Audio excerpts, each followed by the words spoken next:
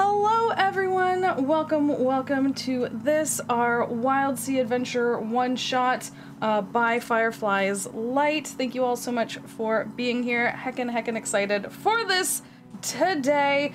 Today we are playing a very special one-shot of the Wildsea, and at any time you need to be reminded, you can just put !Wildsea right in the chat and you will be pulled directly to the Kickstarter. It is live right now for this very heckin' cool game. This is, of course, our Heart crew. Listen, we missed each other a lot and we had to come back and play more games, so we're not sorry. And you're welcome, we're all here for more adventures.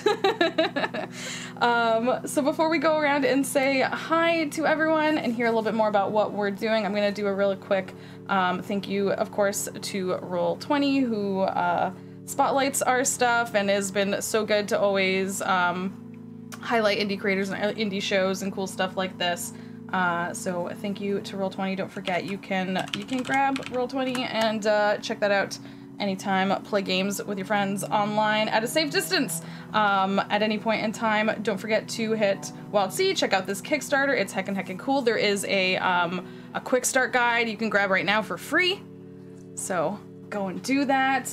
Grab it, bring it along on this adventure, and follow along with us if you want. Start building yourself a character. We all did. And yeah, we play all games using safety tools, so that is something we always have going on behind the scenes, sometimes in front of the scenes, on screen, off screen. It's a good way. Play all your games with safety tools, please, and thank you. And I think that's pretty much all of my, that's all my dish that I need to do. So that being said, thank you all so much for being here. I'm Jess. This is my channel. You can find me at go_JG and all the places online. And today, I've had this name planned for so long, y'all. I totally didn't just make it up.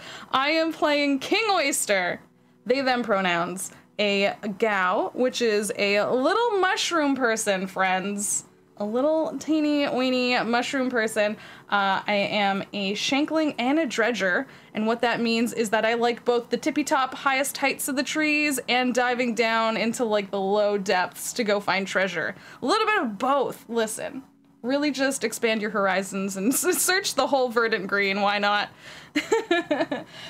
So that's me, that's who I'm playing. Let's go around and say hi, hello to everyone. Tell us who you are, what you're doing, who you're playing. Next up is Jordan.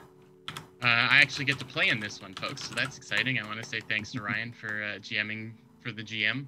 I'm playing Humi, Humi Fasa. They are an Ektus, big cactus person, and they are a hacker, which is sort of, they're like the living machete, they think, that chops through the Wildsea to help hew the path for people. But they've got a hobbyist's interest in treasure hunting and collecting things. So they think they're smart. And they might secretly be. Love it. Thank you so much. Excited. Yeah, I love that it's the same crew, but we're switching it up, y'all. We're switching it up. So excited. So next up is Sam. Oh, hi. Hi, I'm Sam. And you can find me at Sam on Damiel in a lot of places. And today I'm bringing you Petrichor, who I named 5 minutes ago. And I guess they use they, them pronouns because I didn't think of that. I forgot the gender existed. And that people need to refer to you by things. It's fine. Today I'm playing, Petrichor is an ardent, so looks like a person, but this is a far time from people of today, so who knows what a human looks like now. And they were born on ships, not on a spit of land or anything. No, only ship life, and their post on this ship is a hunter, which that part at least is self-explanatory. Amazing. Awesome. Next up is Sharon. Hey everyone, I'm Sharon. You can find me on Twitter with the username chew_baka. Today, I'm going to be playing a character whose name is who calls themselves Temazora Syndicate 45, or Temzin for short. They them pronouns. I was joking earlier that, there's that picture of Miles Morales from that new Spider-Man game with a cat in his bag. This is like the worst version of that. Temzin is a Zelicrae, which is basically a colony of spiders in a skin suit. Their origin is they're spitborn, which means they were born on like a little temporary island that arose on the trees of the Wildsea and is now gone. And their job on the ship, their post, is a rattle hand, which is kind of like an engineer repair person. They're the worst version of Spider-Man in that they're, like they have a little spectral cat in their bag and they're just a bag of spiders, but they're also the worst version in that they have no movement skills. You're gonna have to drag this sack everywhere. That's my character. Maybe Well I could excited. wear you like a backpack. Yeah. Yeah. Temzin can be Humi's backpack. Perfect. Excellent. Awesome. And Ryan. I am Ryan. You can find me on Twitter at @TheOneTrueK. And today I will be the Firefly, which is the Wildsea's GM figure. Called as such because in the Wildsea, Firefly light is incredibly important because electricity and anything with potential sparks or fire is very, very dangerous. So Firefly lanterns often light the way for wild sailors. And so I'll be doing something kind of like that as we cut our own adventure in these waves. To give a little bit more background on the Wildsea, it is a place where maybe 300-400 years ago, the world exploded with mega flora called the Verdant Sea, and it consumed the world and all of the oceans and bodies of water. And so now it's just a sea of trees. The old mountain peaks are now islands, and people have rebuilt. It is a soft apocalypse and a bright future. Life is difficult, but generally better for everybody. And now people take ships across the tops of these trees that grow back at incredible speed. So a tree that gets chopped up on top will grow back in a matter of hours. And there's just lots to explore, lots to see, and it is a low magic, high weird world. And we are going to explore some of that today. So, to start, our crew here is actually going to make their own ship. So, part of being on a crew is that you have a ship, and part of character creation is actually making this ship that you are all a part of. So, as we go through this, give some thought to how you came to be on this ship, what your role might be on this ship, and we'll go from there. So, making a ship, you get 6 points to spend, or 6 stakes, plus 3 for every player, because you literally all have a stake in this ship. And we will start with the size. So if you're looking at the quick start guide, you can find this on page 50. And so you can discuss how big your ship is. I think we were saying on the smaller end, weren't we? Yeah, I think before we went live, we talked about small or standard. If I had my druthers, I think Humi would go for slow and steady. You know what I mean? And storage. If ideally we're going to be successful, so we're going to need a lot of space for all the things that we find.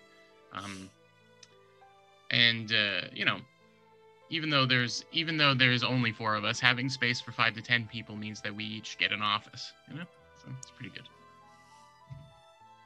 Or we don't have to share a bathroom. Whatever that looks like for I mean, cactus do you people. want to share a bathroom with a bag of spiders?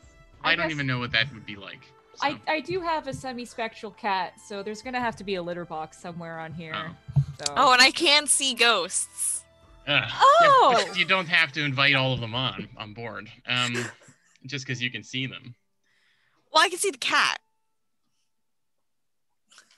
I like it. Yes. Oh, right. I see. Yeah.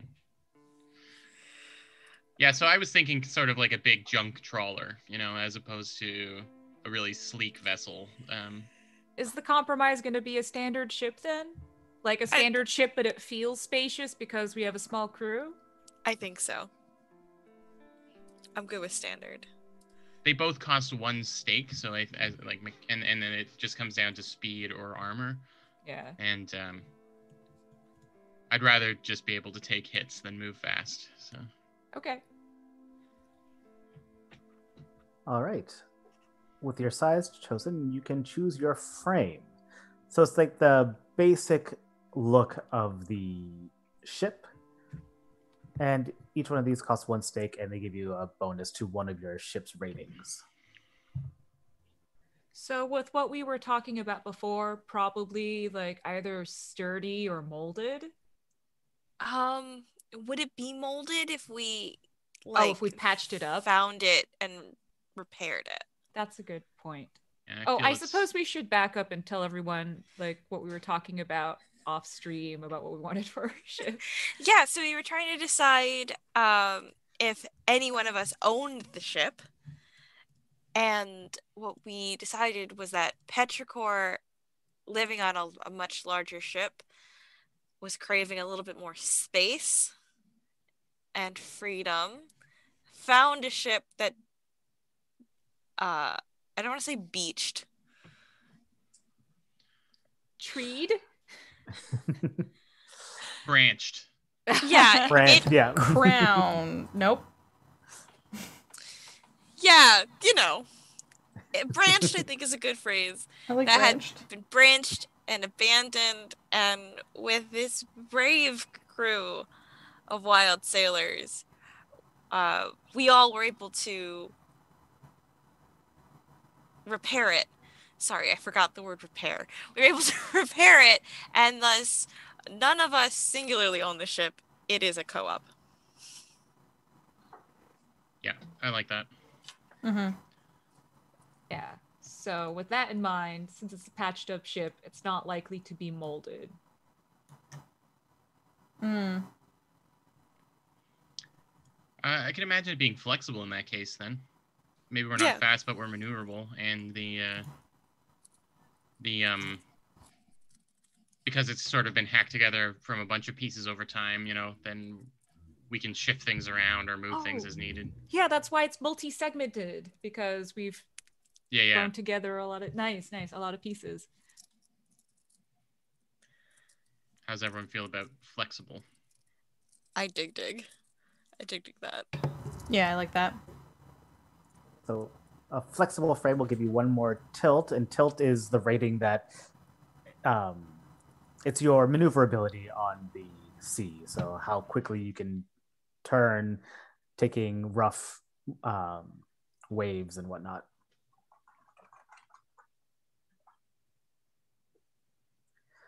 All right, so the size and the frame, you only get 1 of those.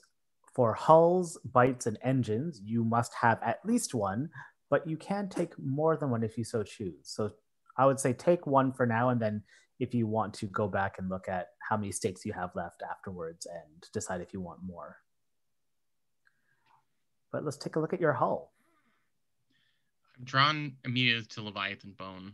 Oh gosh, I knew it. I knew you know exactly where my heart lies. Because I definitely, as far as Humi goes, collecting animal parts is definitely something he's interested in. Well, isn't Petrichor also a Leviathan hunter? Oh, there you go, yes. Petrichor wants to bring down a Leviathan. That is one of their drives. I want to survive an encounter with a plant leviathan, so I'm in the same boat. I'm also interested in chitinous. Chitinous. Oh, yes, chitinous. Sorry, as I chitinous. recently learned.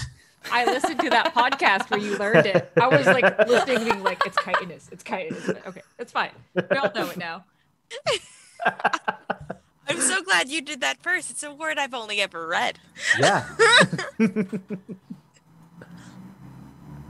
It's a glycoprotein that's used in a lot of structures, so it comes up in biology. What are you thinking, Jess? No, I like that too. I like the Leviathan bone. I think it suits a lot of things, like we discussed. Like we're all like... Yeah, I like Leviathan bone. Solid, if a little morbid, describes us as a group, I think. This is what we have. Yeah, it definitely beefs our armor up, so we're going to be able to take some hits. Trying to get away from trouble. Yes, indeed. As we continue, give some thought to what kind of Leviathan the bone might be from, or if it's from several Leviathans cobbled together. Give some thought to that as we look through the other options. So the next option is your bites, which is literally how your ship pulls itself through the leaves. The most common bite on the Wildsea is the long jaw, which is just like basically a giant chainsaw that churns its way through the leaves. But there are many options, so take the one that suits you most.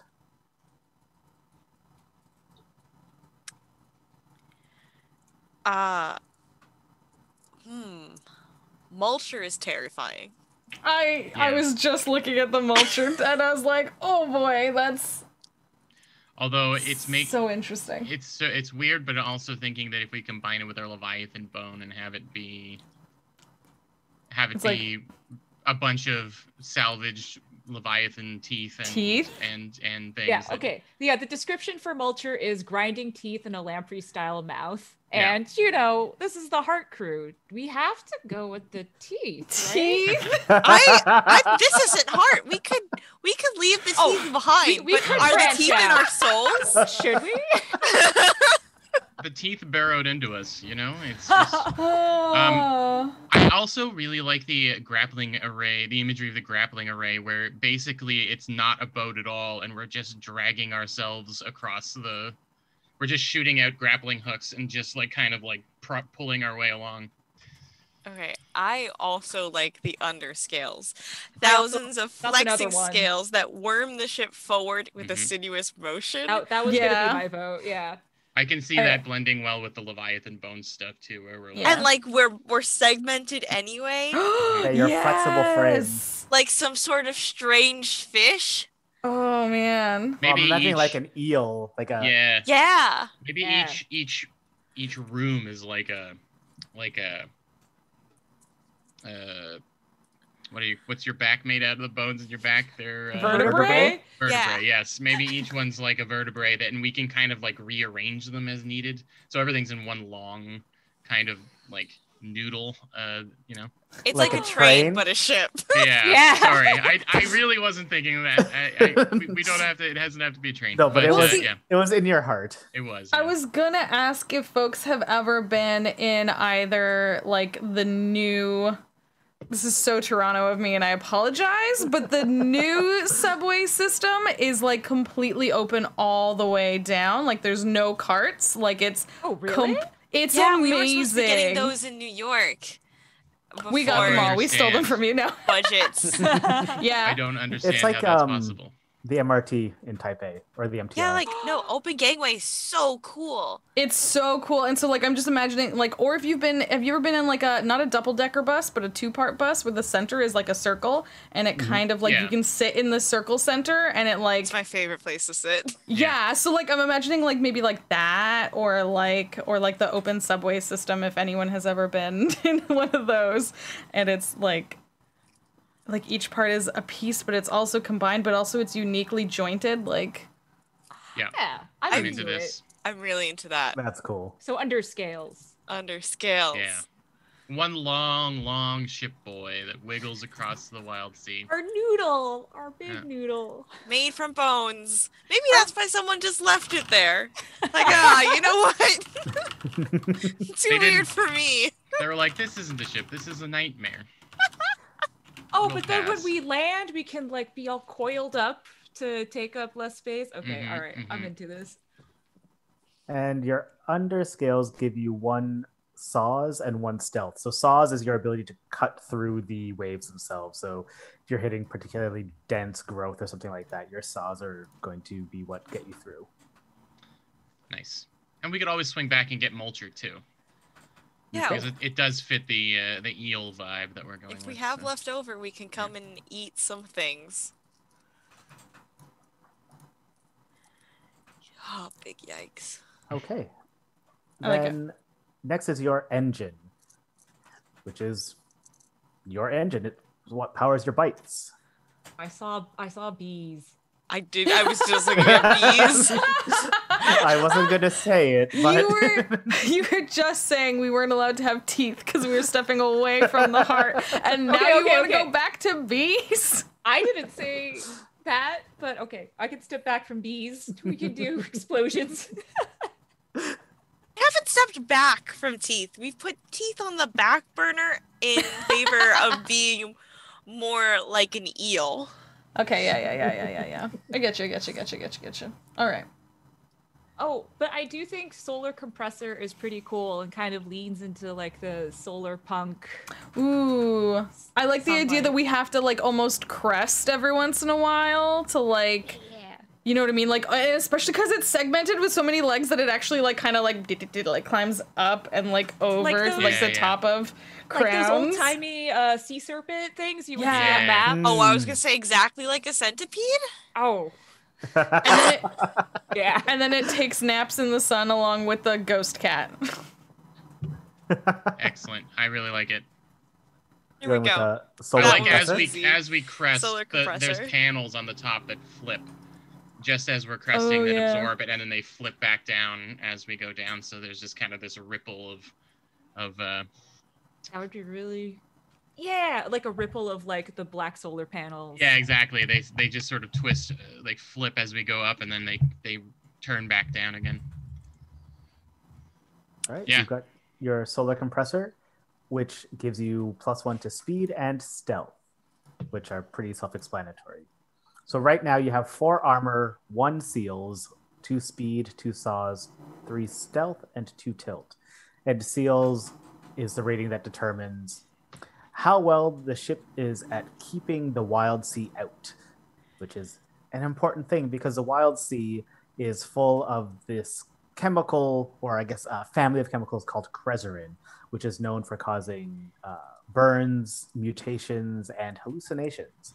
So that is one of the main dangers of. That's why people just don't go swimming across the sea. It's like fantasy phenol then. Like you touch it, bad things happen. Yeah, Okay. I assume. I don't really know what phenol is, but you said it with such confidence. It's bad news. Don't lick it. Okay. Gotcha. I mean, that's generally one of my basic, if I don't know what it is, don't lick it, is a pretty good life lesson rule thing. That's like the chemistry joke is like never lick the spoon. Okay. That's fair Okay. though. So you have all of the necessary parts of your ship. The next part are fittings and your undercrew. So you have 10 more stakes to spend on these things. So fittings would be just extra bits to your ship. You could have special rooms, defense systems, and your undercrew are other, we'll go with entities on the ship. I think that's probably the most appropriate word. There's no right or wrong choice. Most rooms will give you a bonus if you're taking advantage of the room while you're trying to do something. Additions will just give you extra tools that you can make useful as you see fit. I think we have to decide, since we've only got 10 left, about whether or not we're getting the octopus, because that'll dictate how much we have to spend on everything else. Don't make me choose. Someone else choose. The octopus is really cool, but I really want the squirrels. If we get the octopus and the squirrels, and we have only 2 more left to spend on everything else. Yeah, and then we can't go back to get the teeth. So I guess the question is, do we want teeth or do we want an octopus, Jordan? Well, there's also all kinds of excellent things here. The Wrecker's Magnet interests me because then we can like pull in salvage. Yeah. And King, Oyster, Humi, and Temsin are all like salvage scavenger types, right? Yeah. So honestly, so is Petrichor. Okay. A workshop would be useful. Yeah. The Underthrush platform. Ooh. Sounds really cool. Really good. And then are we heavily armed, or is that not our bag? It's definitely not Temsin's bag. Petrichor Out of all the bags, that's not Temsin's. Petrichor is more of a, I'm gonna shoot you with my bow from a hiding position. Yeah. So I think if we pick anything, I would vote for something real clunky like the shrapnel cannon, which is really probably not an actual weapon. It's just something that we rigged up for the rare time when we need to do. Oh, look, it's a pirate. Yeah, and we probably just, I mean, I imagine it's just like using it as our trash. We just like launch what we don't need into the woods. We just keep it in case like we come across like an enemy vessel and it's like, all right. Yeah, Some of this has been sitting for a while. we used to launch it into the woods, and then we realized we could point it at somebody in a pinch, and then It's where all the spectral cat turds go. That's right. I know that says metal specifically, but it's a lot of kitty litter. Yeah. You often see Humi walking, holding a bag that no one can see, and they're just like loading it into the cannon. Whoa. Insult to injury. Don't fight with us. Well, because we went with Leviathan Banes that gives us armor, and then both our bite and our engine are speed and stealth. So I don't think we need to do a lot of like we have the armor as a backup, and then we have the speed and stealth if we want to so I don't think we need, if we don't want to do any heads on. Like, it depends. Yeah. Yeah. I do like, I'm attached to this cannon now.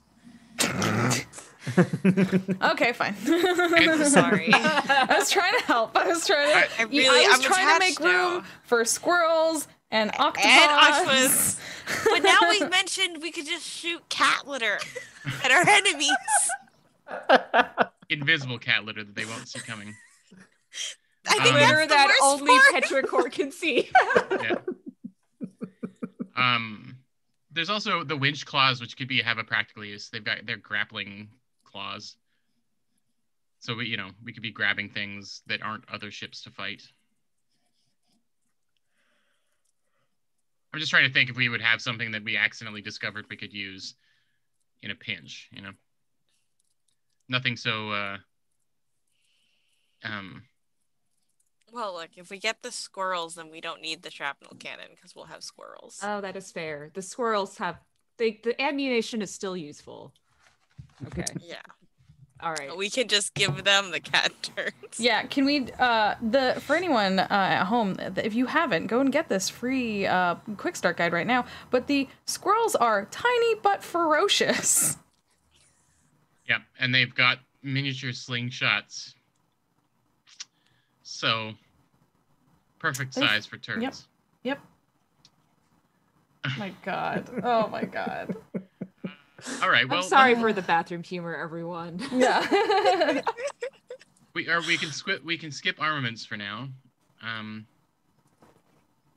Okay, but we do want the Wrecker's Magnet and the workshop, correct? Yeah, I think those fit all of our MOs pretty well. Okay. Wrecker's Magnet and the workshop. And I wouldn't hate the navigation suite each as the treasure hunter vibe, and also all of us standing over a big map is cool. But Okay. we can hang on that. All right, so we're definitely taking the squirrel flingers for a pack or for our undercrew. Okay. They're gonna defend us and be cute at the same time. They are a good investment. They love can them. deal blunt, keen, or spike damage. I assume that depends on like what ammunition on the type we of give trash. them. Yeah. On the type of trash that we give them to throw. Yeah. Yes, indeed. Nice. Honestly, if you're shooting turds, you might be able to do toxin damage. Oh no. That's good flavor. No, it's quite the opposite, actually. It's very strong flavor, that's for sure.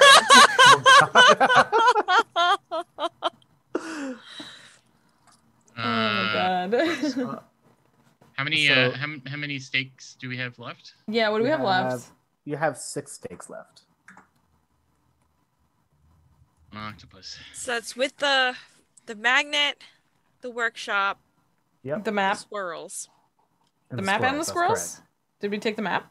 We didn't do the navigation suite. That would take us Okay. down to 5. Okay, That's correct. so Jordan, you can either have your octopus. No, or I don't map. think I love the octopus, but I'd rather have some more. It looks like these undercrew provide us with tracks. Do they work in the same way as hit points for the ship, or is it more? It's Well, not when hit points. it becomes a part of the ship, and when things happen to the ship, the tracks can be marked. If the squirrel track is filled, they will not be able to help you out anymore. It doesn't mean they're dead, but they're not able to help out. Okay.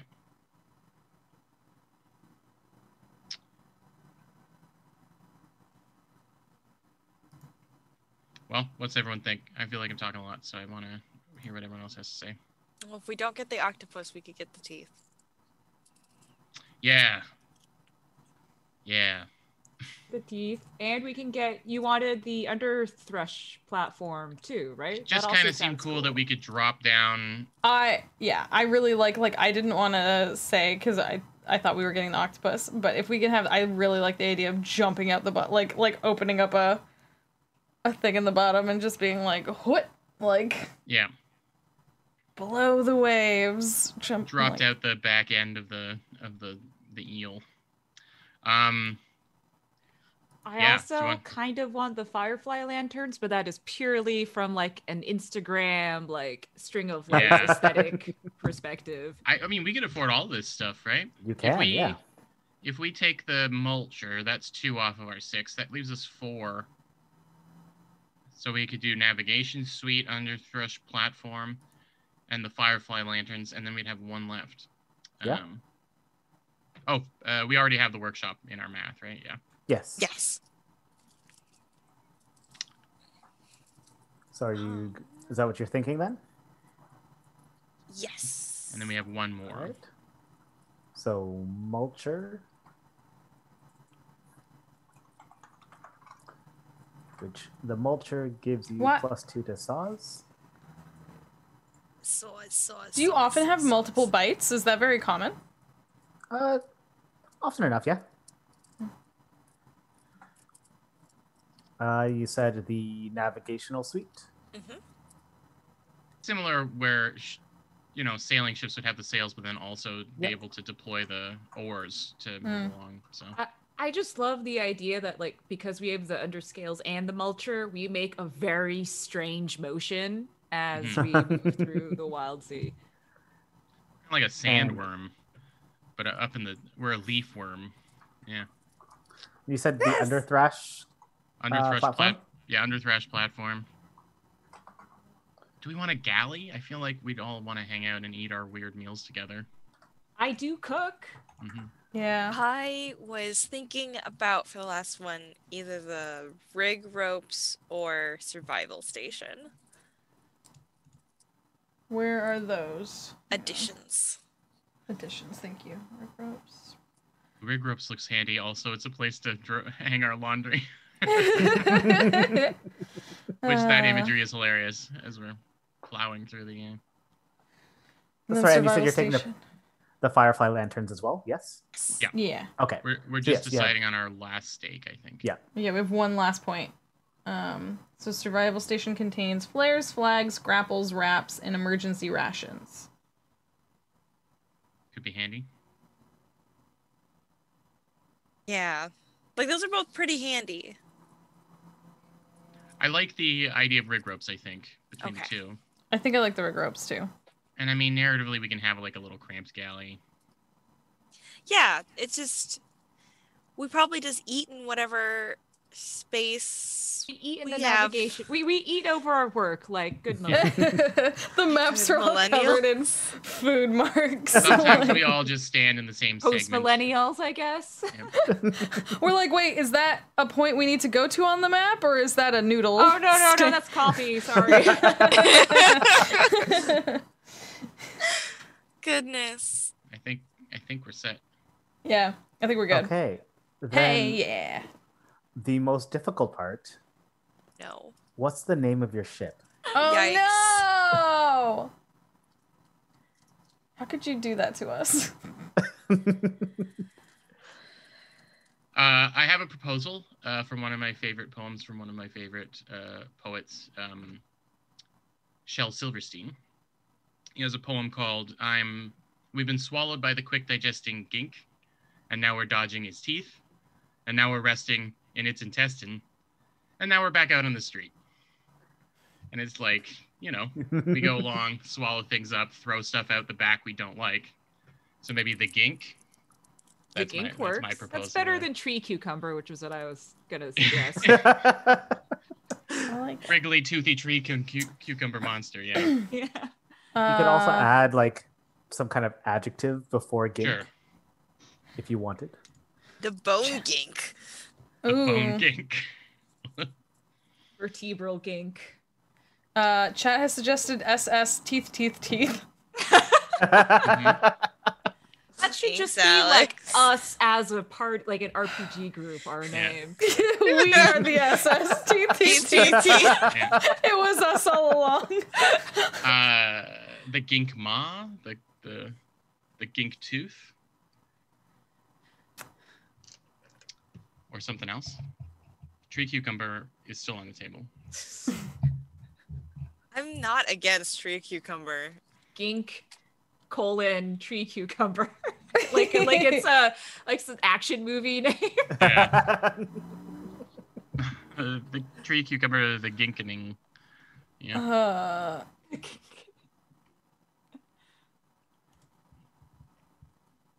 Ryan, you said there'll be a list of names in the book.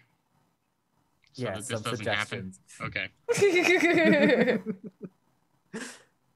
So this doesn't happen. Tree cucumber. I think like chat seems to like that. Gink can be the short name, like Sure. our little nickname for the boat, but it's not what is painted on the side. Yeah. I guess Sounds we good. do have enough room to write tree cucumber. We do. Several times in large font. all We the could way put along. one letter per segment. I was literally gonna say, what if it's segmented into sections so it always appears to say something different? Like, Yeah, we depending can on, rearrange like- them to yeah. Oh, look, there goes the QQ. I really like the QQ now. We have a variety of nicknames for our ship, as any true native. Oh my Cute, god. cute. I love it. I love the QQ. I mean, maybe it was the tree cucumber, but the pieces that had the tree and like, mber have just been replaced and fallen off, so all that's left is QQ. QQ. These are the I'm on board with adventures all of these. the starship QQ.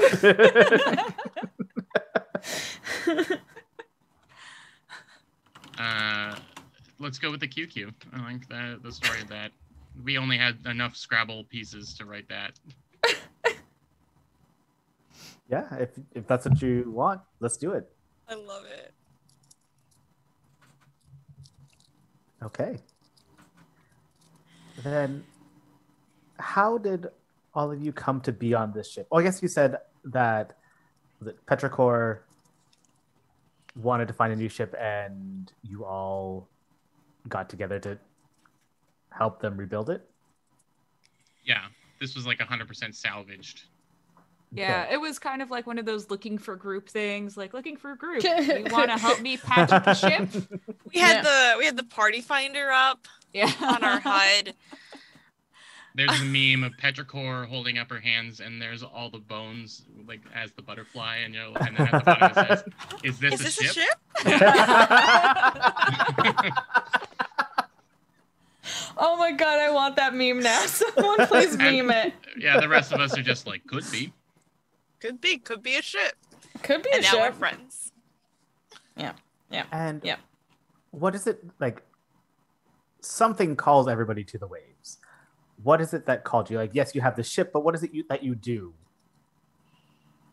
It doesn't have to be for money. It's just like, what keeps you going out there despite the danger and whatnot? The family business. Hunting things, saving people. Finding,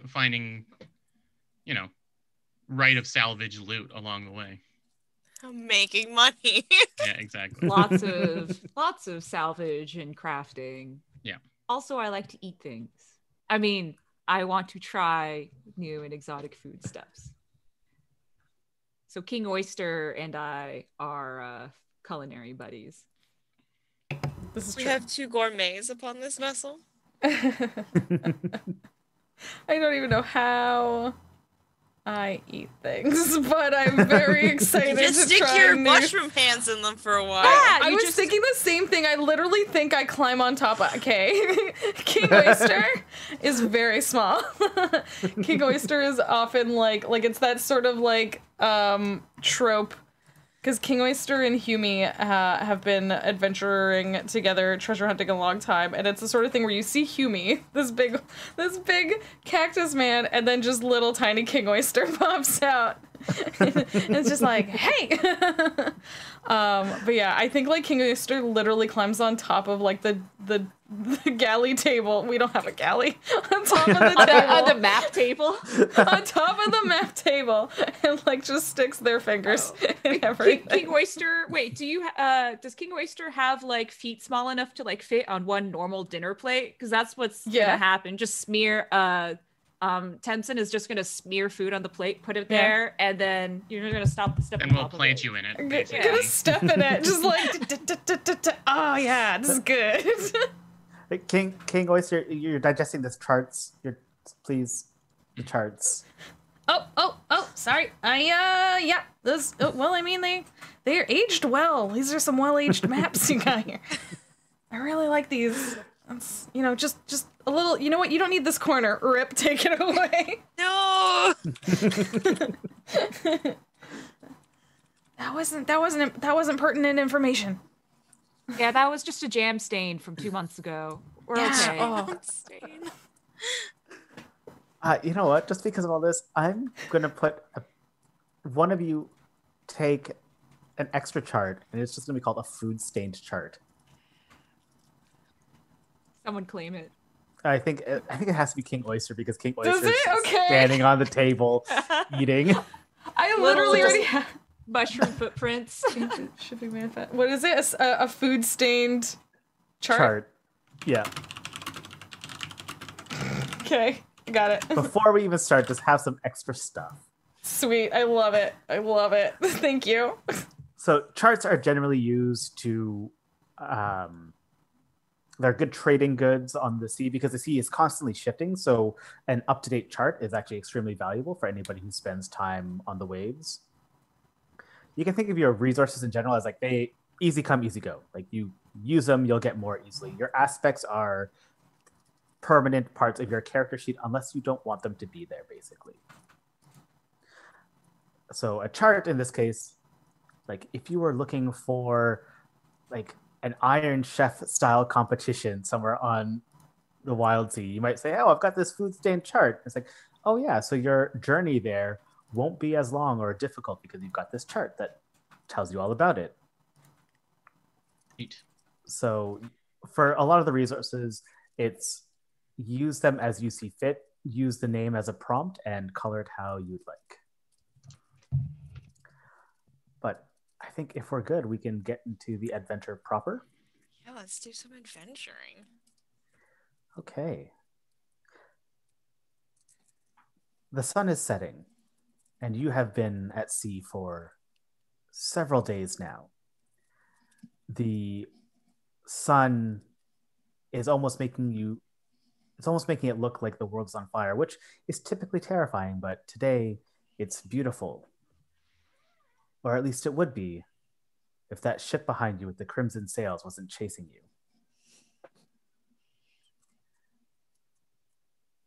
They have been gaining for the last day or so, and you know that in the next short period of time, they will overtake you.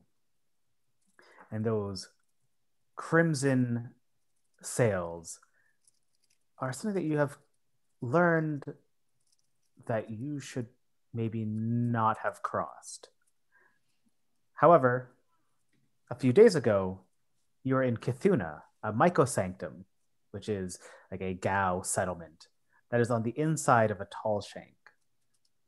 A tall shank is a massive tree that stands above even the trees of the Wildsea and are several miles high, and people use them as homes. Shanklings are from tall shanks. Cthuna, interestingly, is built on the inside of a tall shank, where this mycosanctum, they use the inside to spore and grow more mushrooms. And it was in this mycosanctum where you had a run-in with some of these sailors. What happened? So before we get there, I want all of you to tell me one very striking feature about Cthuna. It may or may not have been your first time here, but this is probably a more unfamiliar part of the Wildsea for you. And upon entering or spending some time in Cthuna, there are all these interesting sights and smells and sounds. What's something that struck your character as remarkable?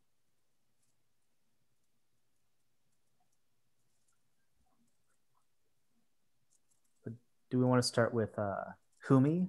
What surprised or caught Humi? So this is a Gao colony and sort of inside and on a tree. Yeah. The shanks, are they often like you're inside the tree, or is it just mostly along the branches and outside? Usually they're on the outside, but in this case it's inside because it's right, humid and warm, and is a great place for mushrooms to grow.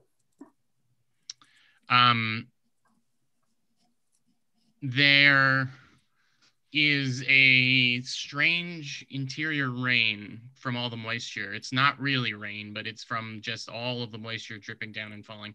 And it's absolutely fine with the Gao because they want to absorb, they're fine with absorbing the moisture. But there are some Gao that have grown these umbrella-like appendages that you can kind of basically hire as an escort. So there are periodically people who are not so interested in getting soggy walking alongside Gao that have these. They just have these big mushroom umbrellas that will keep you from getting the worst of the moisture rain. Okay, I love it. Petrichor, what's something that struck you as you came into this mycosanctum? I think one of the cool things about this particular mycosanctum is that there are like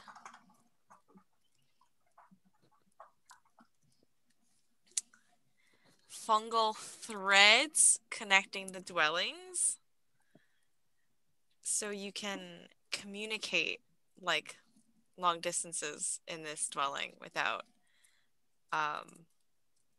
needing to walk over or shout or anything. Without electricity, just you vibrate the threads and just fungus. It's very cool, but also gives the place like a whispering, like a whispering quality from all of these vibrations. Mm. So not only is it like lightly misting, it's also just like a. You can just hear the vibrations on like the edge of your hearing. Yeah. I like that. That's cool. And Temsin, what struck you Okay. about the Mycosanctum?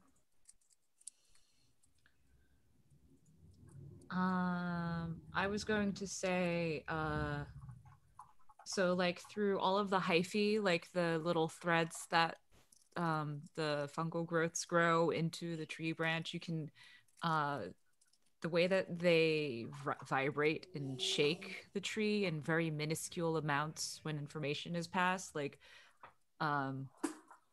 Tamsin can feel that like very small vibration pass under their feet whenever there's like a whisper of a message sent through. Yeah, because you have tremor sense, correct? Yes. So tremor sense is an ability that allows Temsin to feel even the smallest vibrations in the air and ground around you.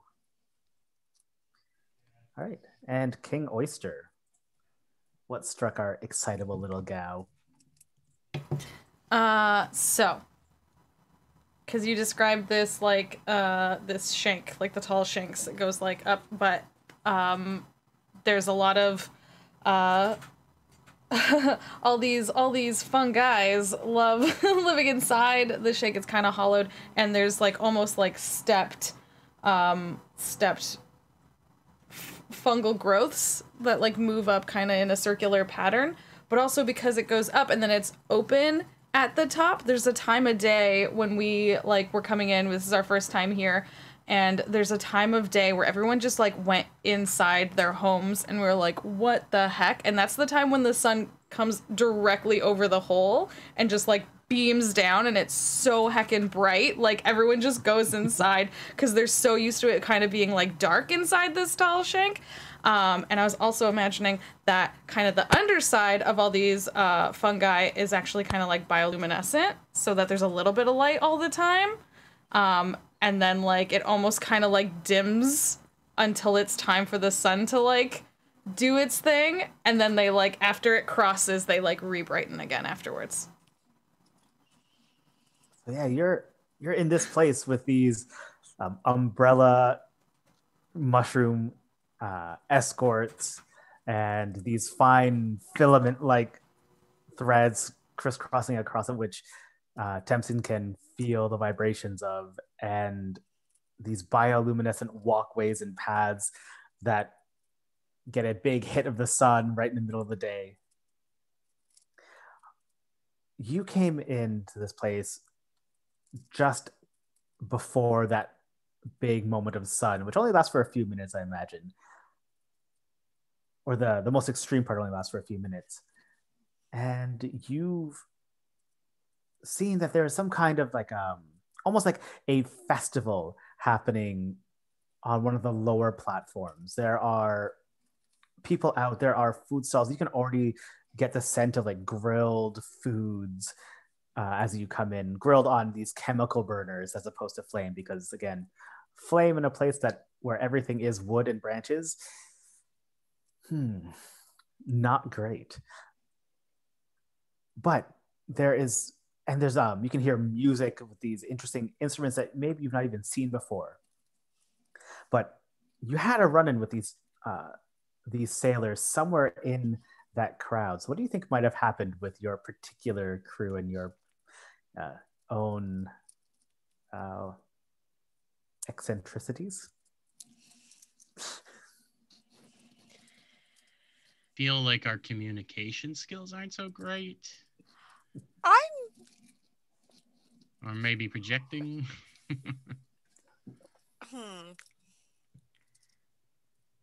I mean, I have zero social skills, so yeah, the benefit of having this party sheet is that I can just go look at everybody like, maybe. All I have is some negotiation skills. I have a touch of charm and a touch of negotiate.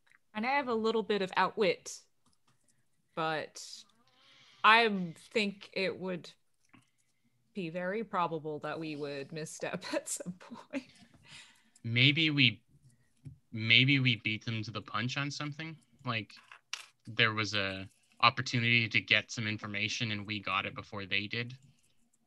And they're fellow scrappers that are less scrupulous than us. Oh, that would make sense. What does everyone think? So in all of this hustle and bustle, there is a tent for the rumor monger. And that is the place where wild sailors will go to give and receive information in exchange for other goods and services. And there was a tall gal, very lithe, saying, "Well, I can't part for it for such a low price, but this is a particularly nice piece of information I've got here." "Well, what say you?" And they're speaking to somebody wearing a crimson scarf. And so We're kind of hanging back and watching this happen. Yeah. You said you beat them to the punch? Yeah. So what is it that one of you do to interrupt this dealing?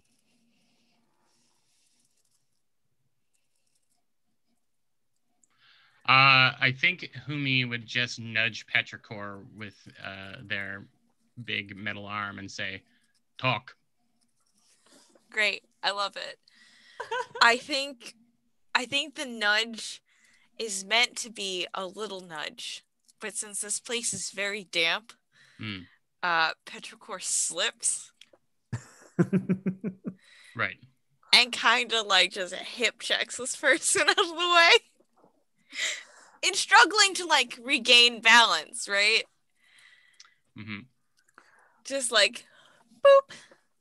Yeah, you hit this person. They're like a stocky, ardent, like very barrel chested. Like they are sturdy. Oh, I am not imagining Ardent to be very stocky at all.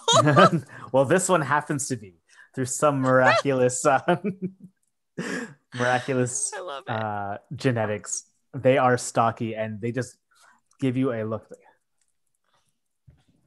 well, you going to apologize? Look, it's very. I love your mustache. It's fantastic. My mustache, you say? And how is that supposed to make up for the fact that you've now interrupted my dealings with this person? Well, I'm sorry. Let me let you get back to your dealings, and I'll just wait my turn. Then I'm gonna wriggle up with my staccato non-vertebrate arms and be like, "What seems to be the problem here? Maybe I can help smooth things over." Petrichor, did you want to do a quick charm roll before? Yeah, before I mess it up. Yeah. Is there an edge attached to these skills? Nope. It's all in how you color it, really. Yike. I'm not very... Hold on, I gotta go back to where these are explained in detail so we can figure this out. Grace is usually like, it's kind of a physical grace. Yeah. Instinct is running off of your instincts. And tithe is really like information and things relating to the sea itself. Yeah, not what I got. So I guess instinct is the best option here. I'm just going by the seat of my pants, as one does.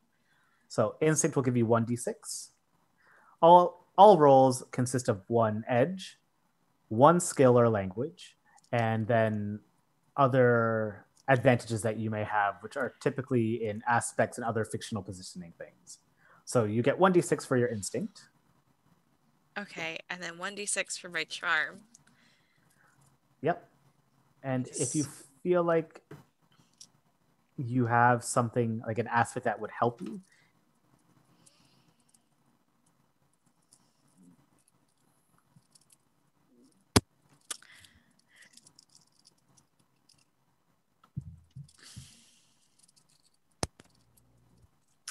Yeah, I don't think I do. I don't think people count as animals. Not typically.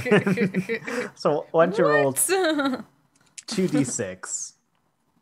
Oh, you're- yikes. And you're going to read the highest result. So a 6 is a triumph, a 4 or 5 is a conflict, and a 1, 2, or 3 is a disaster. So I rolled 2 dice. The lowest one is a 1. Okay. The highest one is a 3. Oh, okay. So a disaster. Yeah! Well, now we know how it happened. Found it! And so this guy comes up to you, and even though he is much shorter than you, he still has a presence about him. Oh, I think you're going to have to do better than that. Much better than that.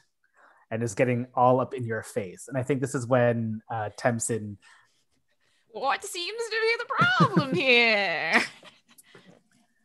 At this point, I think I would probably look over at Oyster just as this is about to start and say, I think this is going to end badly.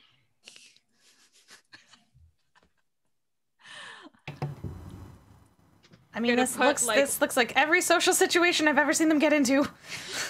Put like one wriggly hand on the Ardent's shoulder. I'm sure that whatever Petrichor did is easily smoothed over. And I think this is where the disaster really comes in. Putting that arm on the Ardent is not well received, and just a quick hand goes and grabs it and holds it really tight. A surprising grip from this guy. And I think King Oyster, you probably noticed that this stocky guy is not the only one wearing this crimson scarf. And in fact, there are other people wearing similar garb around.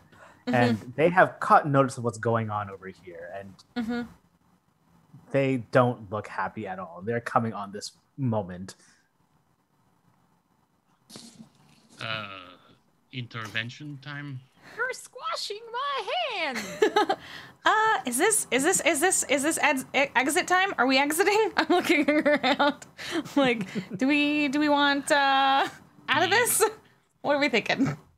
We need the chart.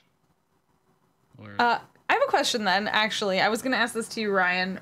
Yeah. The person selling the chart to the Ardent is like human type for anyone like listening in. And then what is the person actually? Are they from here? Are they Gao? Since this is a Gao community? Yeah. Okay, then I want to do a thing.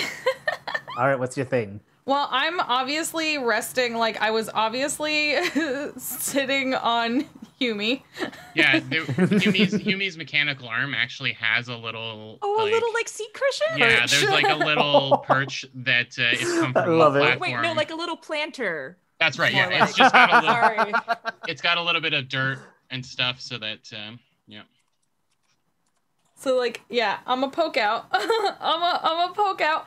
And then I'm gonna look directly at the Gao shop person, and then I'm gonna puff a bunch of spores out, and I'm gonna talk Gaudum to them, which is completely done through spores, so no one would hear it.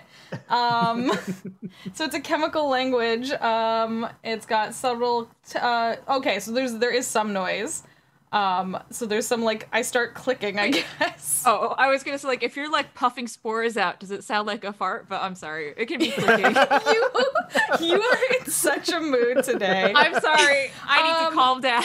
No, I think it sounds rather than like a regular fart, it sounds like a wheeze. It's like like a balloon deflating. Yes.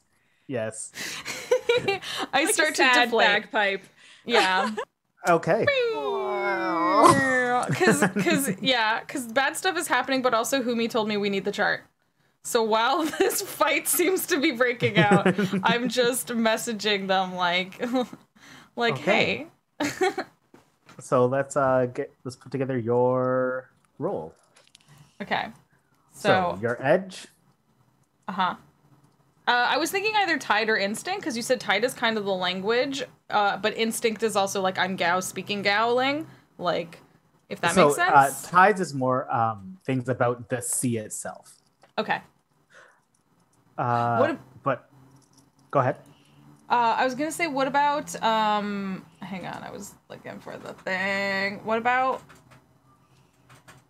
Veils is an edge of shadow, ciphers, and secrecy?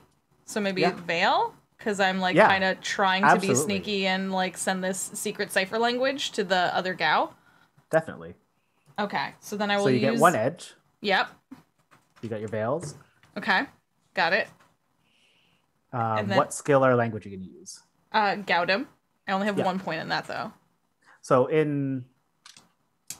the rankings for languages, one means you have a smattering of it. You've got like some common phrases and whatnot. 2 is kind of conversational, and 3 is fluent. But what's really cool is that languages are an actual skill, so you get to roll Gaudim as a skill. So that'll give you another d6. And then you had said you let off your spore sacs to kind of create a bit of cover, right?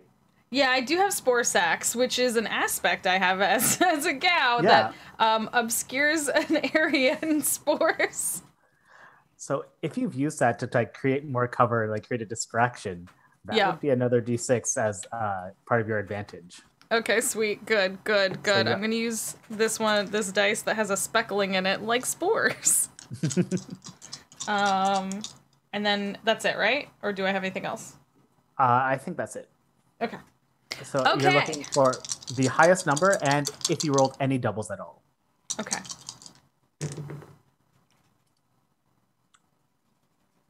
This is bad. I rolled a 1 and 2 3s, so I don't know if that gives me it. So it's a disaster, but it's with a twist. So anytime there are at least one set of doubles in your result, you get a twist. A twist is not necessarily good or bad, but it's like a little like shift in the positioning of the scene. So you can get a little bonus here. The final twist is up to you though. So it's open to the entire table. So if you have any idea of like one little thing that could happen, like a twist often, like if all else fails, you can get a resource of some kind, but a twist could also be like, oh, this little thing is happening over here. So my immediate thought was that the Ardent that we're about to fight with is allergic to these spores. That is a perfect twist. That is so good. That is amazing. So just sneezing and wheezing. Yeah. So I should be better. I need to practice my Gaudim more. No one on the ship speaks Gaudim. How am I supposed to practice my language? I probably said something offensive. Didn't all of this nonsense provide an opening for me to just... Because obviously this Gao is gonna... Well, I don't know. What is the Gao's reaction to the allergic reaction? Well, yeah, here's the thing, right? A 1 to 3 isn't a failure. It's a disaster. Yeah. Right? Like, there's no failure in the Wildsea. There's conflicts and disasters. And this disaster is something about what you said or the way you said it, and seeing this moment coming. The rumor monger says something in Gaudim that you cannot understand because it's fast and it's complicated. But you can see that there are members of the security force, the constabulary, coming in and converging on this thing as this Ardent just begins coughing and sneezing and flailing about. And we are now a very chaotic moment. We're going to run this as a montage. So a montage is a mode of play where you'll all do one meaningful action. If this were a movie or a show, it's like the camera's on you for that one quick shot, and then we flash cut to another person doing something else. And this will end with like some kind of thing where, as we've established, the people wearing crimson are not very happy with this. So, Humi, you said you're trying to slip in and do something. So I think we'll start with you then for this montage. What's your one moment? I have to assume that Humi is the last line of defense when it comes to these types of situations. And I took negotiation, but I really see it more as just being so big that people do what I say a lot of the time. And I also understand from the little bit of conversation we got that this Ardent didn't have the right amount of money. He was under negotiating, right? So as soon as all hell is breaking loose, Humi just takes a very casual step over towards the rumor monger, you said they were called? Mm-hmm. And I say, this Ardent does not have what you require. So we will simply give you what you need, and you will give us this information in return. And Humi is very polite, but Humi is also like 9.5 feet tall and almost as wide. And one of his arms is this like clanking chain wrapped metal disaster. So I'd like to just try and negotiate with him and use iron as my edge. Yeah, sounds good. So I get iron, and then I have 2 for negotiate, and then also I'd like to maybe argue towering was one of my aspects. So I just loom over. I have no intention of being harmful, but people just get worried when I'm around. So yeah, so that sounds good. 4 dice, I think. Yes, and if you're willing to risk a resource as part of your bargaining. I was going to voluntarily give a resource over. Okay, then add another D6 advantage because you're actually offering something in trade. Okay. I think I'll do it. I think I would put my chart. I have a dusty chart. And I think I would just exchange for, and maybe I've been hanging on this for a while and I don't need it anymore. So I would just reach into my vest and pull out this dusty piece of paper and slide it across. Yeah. And then I'll roll 5 dice. 6 with doubles. Okay.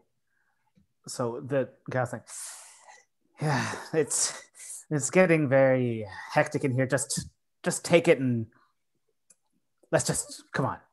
And so you hand over the dusty chart, and the rumor monger signals to someone behind them, and they bring over this big, like, burlap sack. And they just plunk it on the table and say, here you go, take it. Get out of here. This is not strange to Humi at all to have This information delivered in a sack. Oh, is it strange? It's very strange. Okay. You were expecting a chart, like a little rolled up something, and you got a giant sack. Expressionlessly, Humi just throws it over his non-mechanical shoulder and says, deal is done. Ardent lost. And then starts to head out of the tent. Or wherever. Okay. And let's jump over to King Oyster, because you were sitting on Humi's shoulder. So what are you doing for your moment in this? As, like, again, like, people are starting, like, it's turning into a fight. Like, it's turning into an actual fight as the security comes in and these people in crimson are eyeing your crew and pushing people around. That's a good. I already used my spore sack, so I can't do that. Oh, sorry. Humi, you also got a twist. What's your twist? Yeah.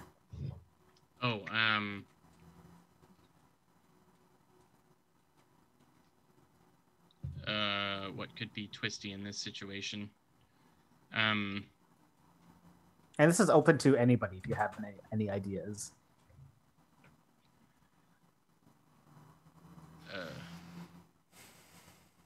Could the bag be like wriggling? Yes. Okay. Then the bag is wriggling a little bit. I expect it shifts. The weight shifts when I put it over my shoulder. Yeah. But then once it settles, the weight continues to shift. Yeah. Okay. That's exactly what happens. Okay. Okay. So yeah, King Oyster. Unless you want some more time to think, we can go somewhere else. Yeah, I don't have anything yet because I'm not sure what. Okay. the conflict or stuff is. Like what? So let's go and see what yeah, Temson, you've got your hand being crushed. Well, was being crushed, but now this Arden is too busy coughing, but there's a little opening for you to maybe do something.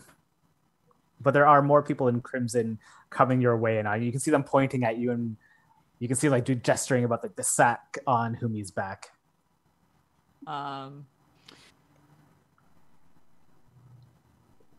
I think.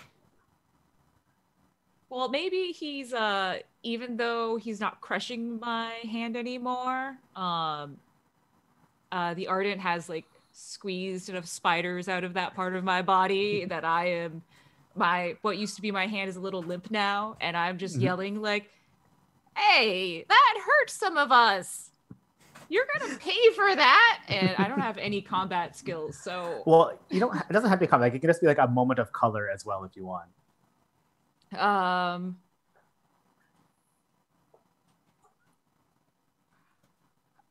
I not really planning on doing damage, but more of kind of like a last minute like screw you sort of thing, just kind of like whacking the coughing Ardent when he's down with one of the like with like do I have anything heavy on me? Skin arm.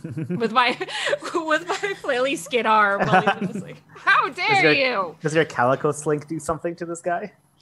Sure. Yeah, my calico slink, which is my semi-spectral cat that I'm very excited about, is gonna be like and scratch at him. Okay, yeah. I'm going full aggro for as much aggro as I can do, which isn't a lot.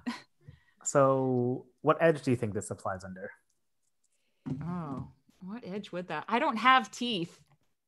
No, but I think Veils as like the spectral cat is like doing something very sudden, very surprising. Yeah. Okay.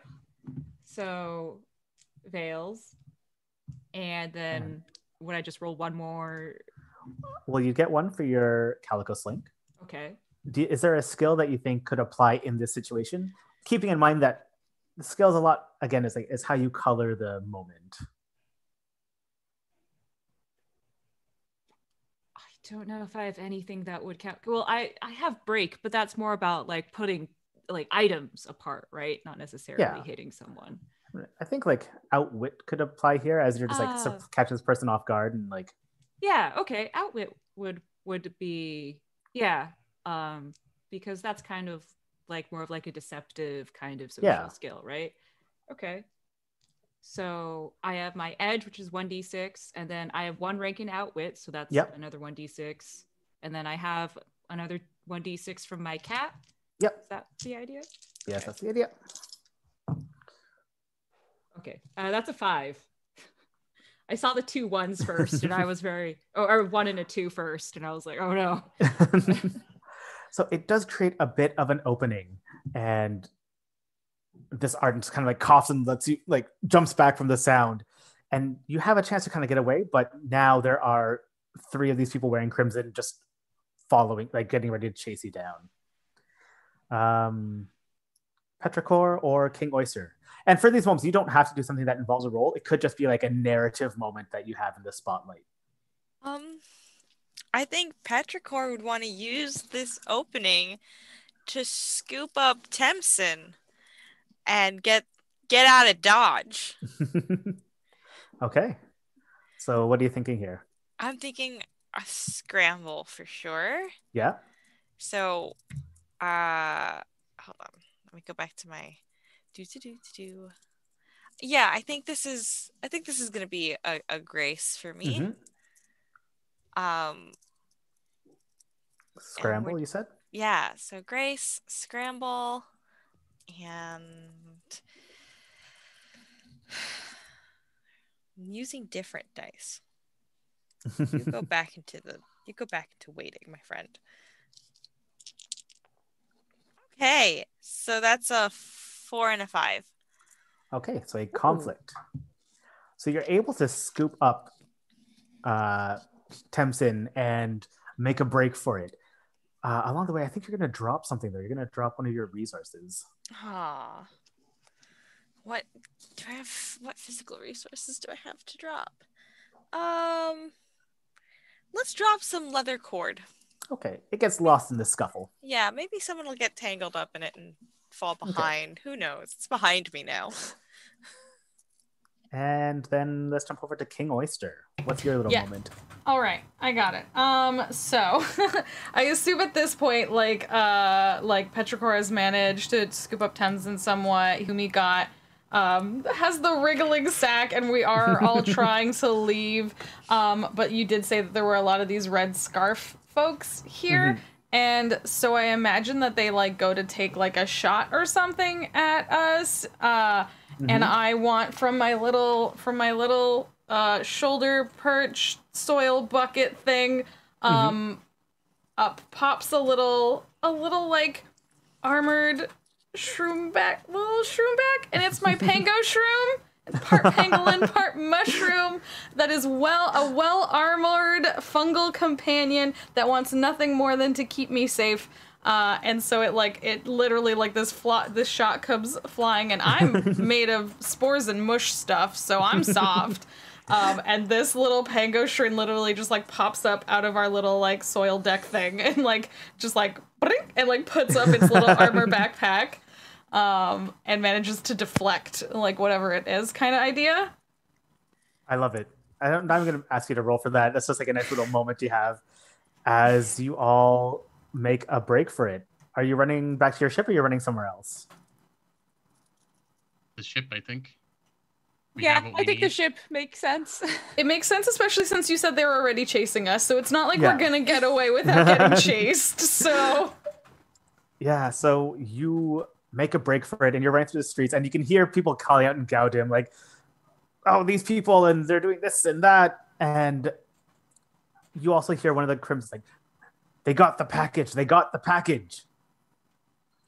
and you do make it back to your ship, and you make a break for it, as you can see the people in Crimson scrambling for their ship and getting a slower start, but I think now's a good time to take a little break, and we'll come back afterwards we'll pick up after you're on your ship. Heck yeah. That sounds great. So we're going to take a break. Y'all should do the same. Don't forget to hydrate. Take care. We will be back in just a few minutes with more Wildsea adventures, y'all. Thanks for hanging out. See you in a few.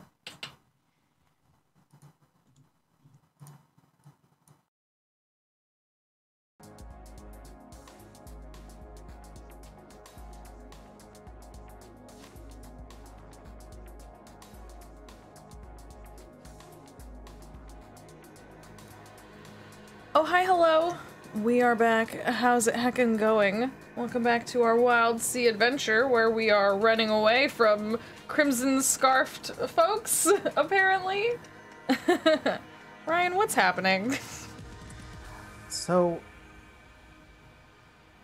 you are back on the QQ,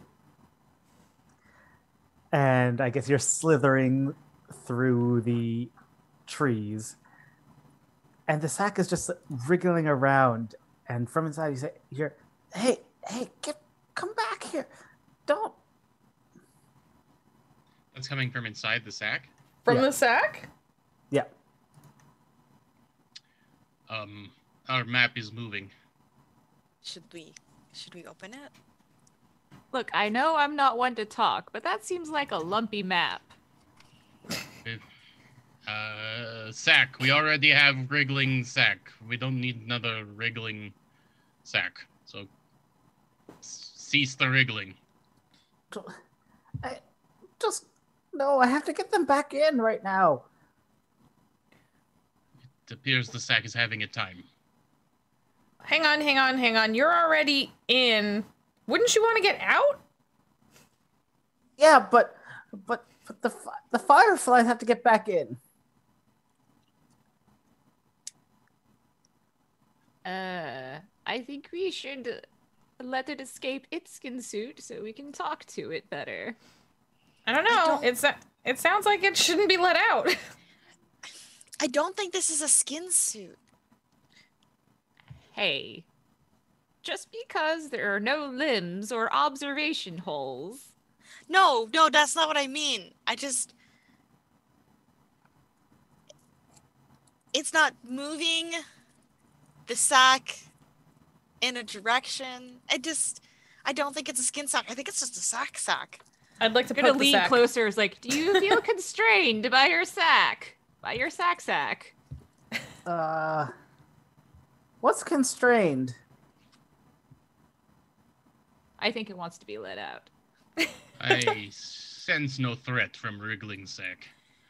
I just crouch down and pull the string, I guess. I assume it's tied in some way. And I just undo it. And I'm like crouched down very close. And as you do it, you see some fireflies escape from the top of the sack. And then you see a little Ektus built like a cannonball.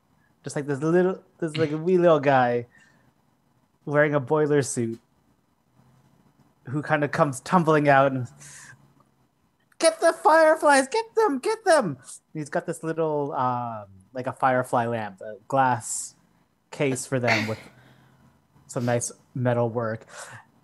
And his little legs he's running around with the little legs trying to jump and catch the fireflies, and slowly they're coming back in. I would like to try and help. Yeah, it does. With a bit of effort, you're able to catch them all and get them back in and shut them.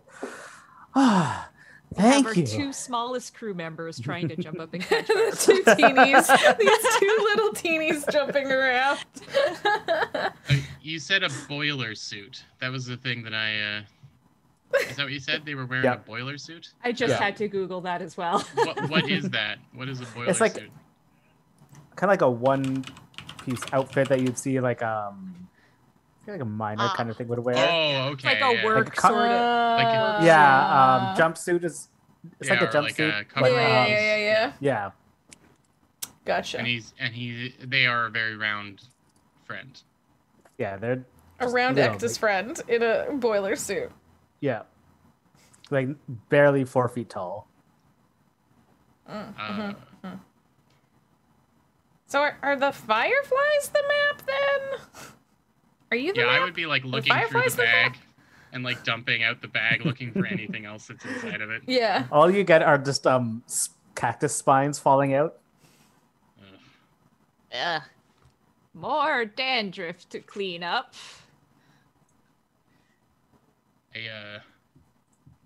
I would say maybe something in Saprec to them, the language of our people.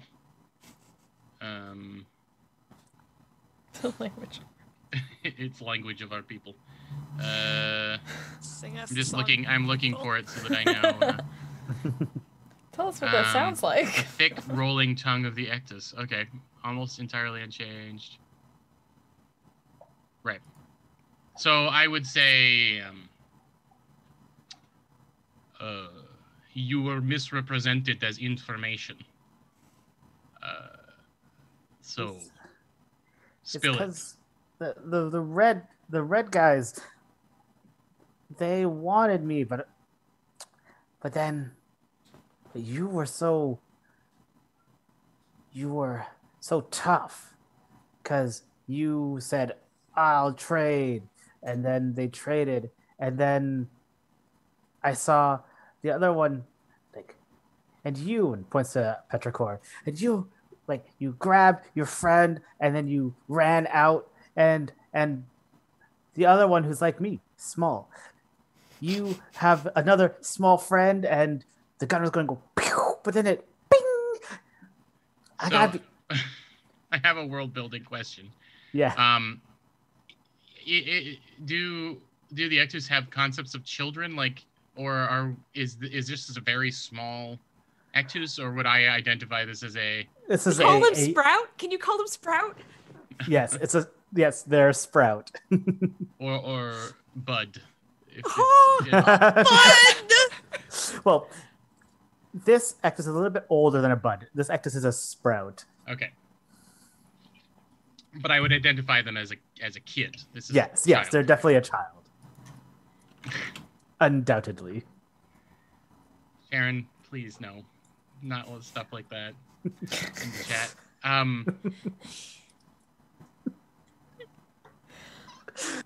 It appears we have purchased an Ektus child. I, for one, am not thrilled. We have been tricked. Well, I mean, things can be more than one thing. Are you also a map?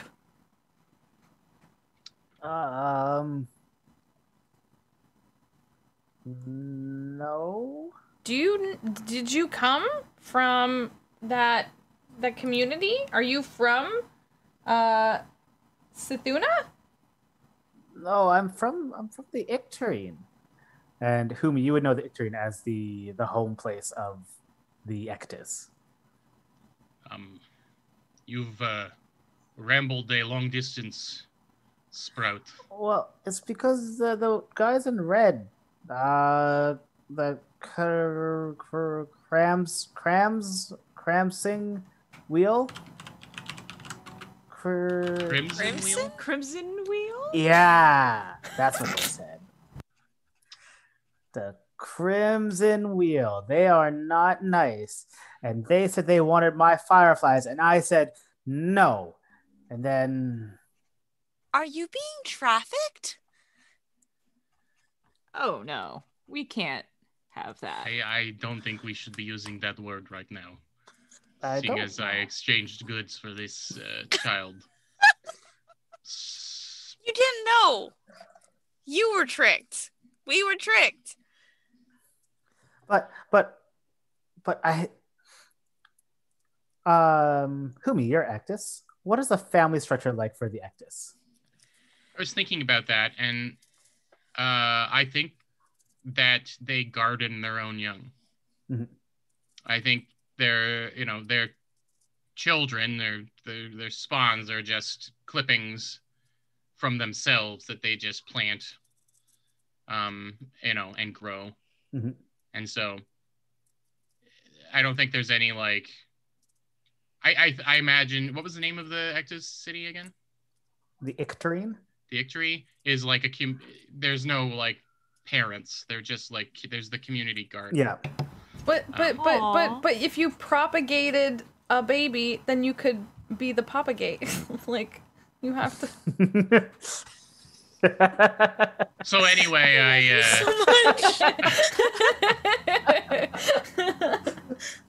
Wait, yes. did we learn their name yet? No. Okay, all right. Not yet. No, well, back at the garden, they said the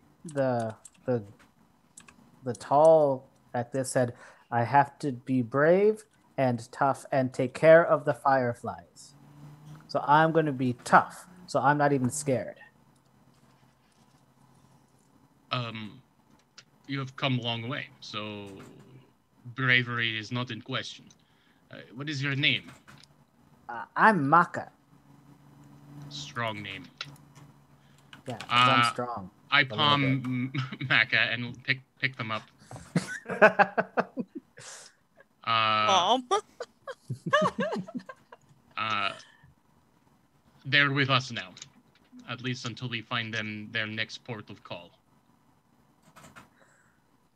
Okay, but I have to take the fireflies home. Look. And the fireflies in the lamp are plinking against the glass in one particular direction. Do any of you speak Knock? I do. I do. What level of Knock?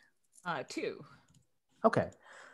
You hear something that it's not quite Knock. It is something very, very similar, though.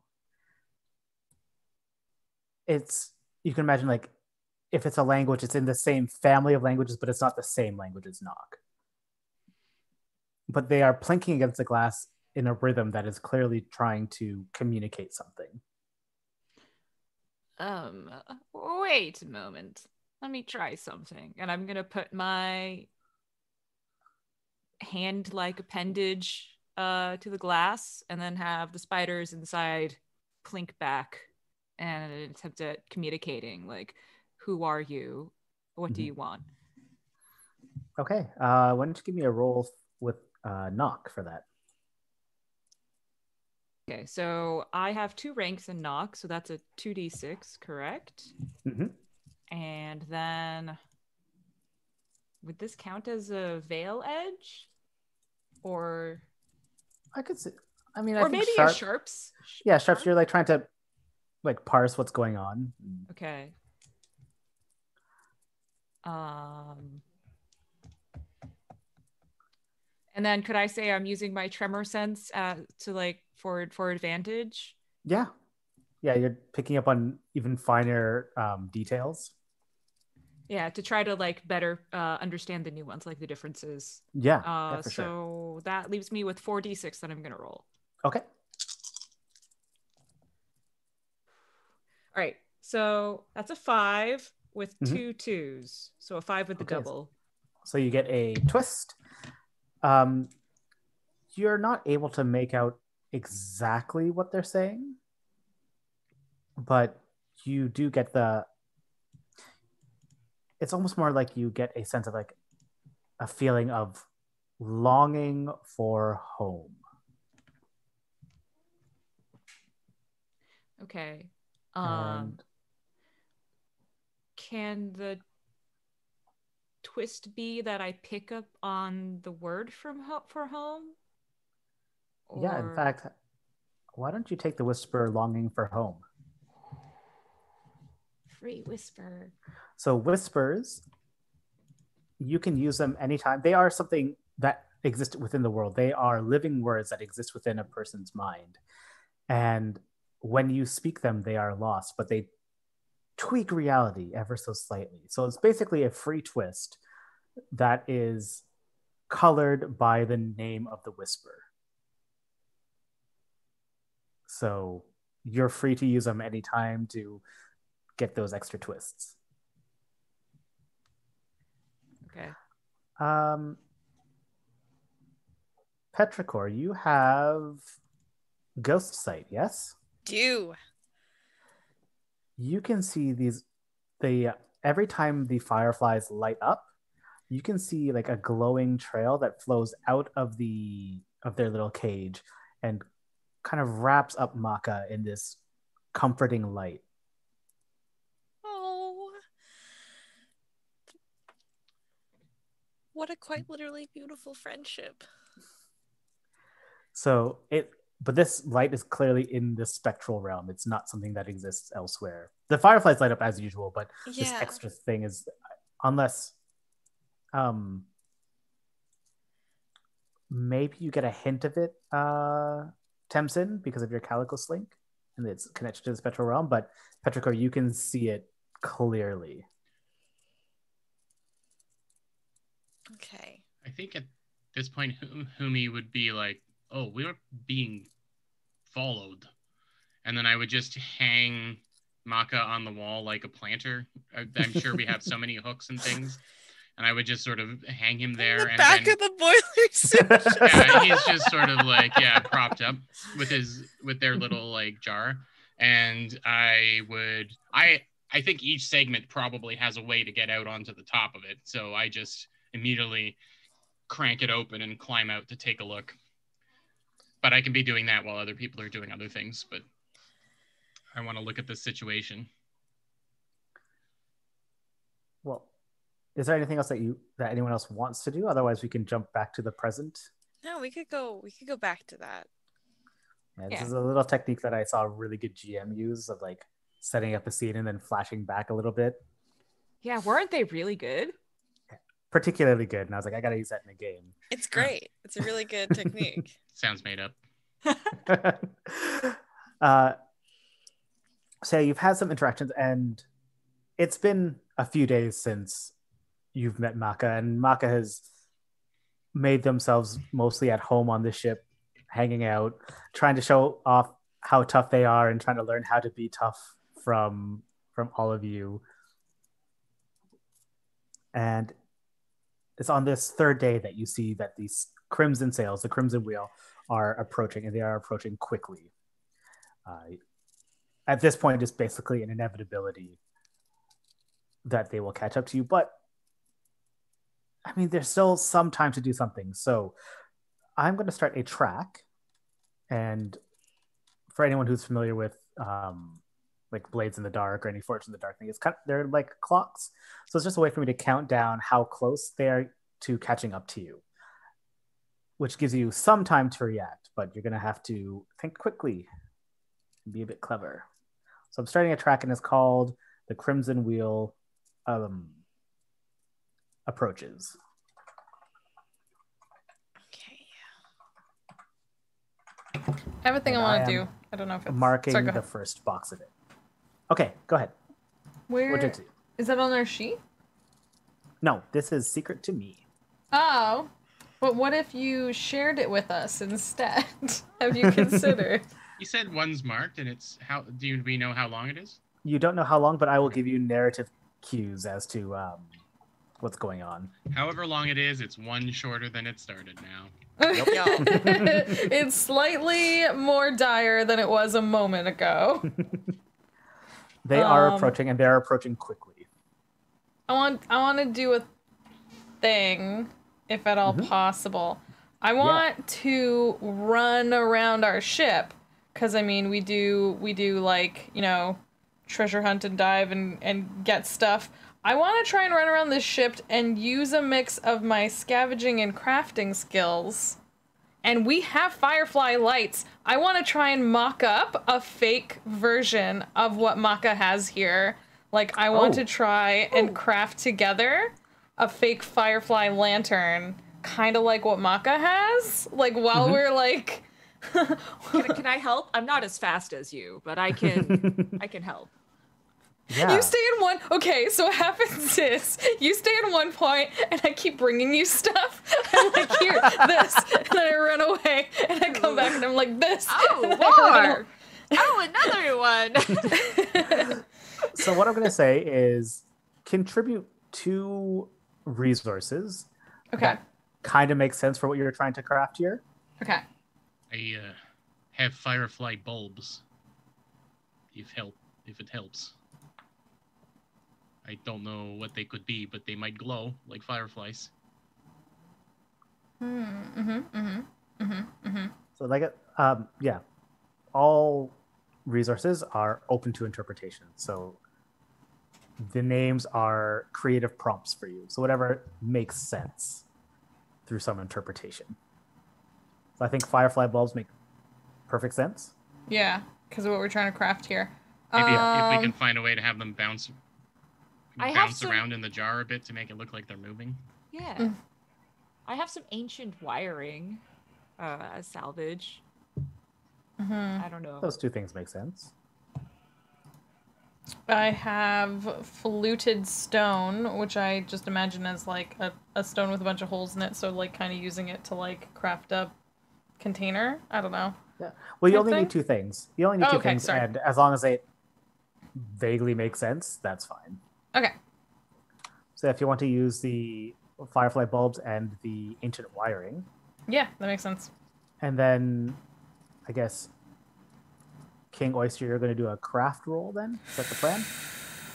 Well, if it's gonna end up being crafting, is there such a thing as assisting someone else? Because I think we get to the point where I was running and grabbing stuff, but Temson, you're really good at crafting, aren't you? Yeah, I have 1 point in craft, yeah. Okay, I have 1 point in craft either, so it's the same, I guess. Yeah. Helping is just you'll get an extra d6 advantage, because this is certainly the kind of thing that having help would make sense.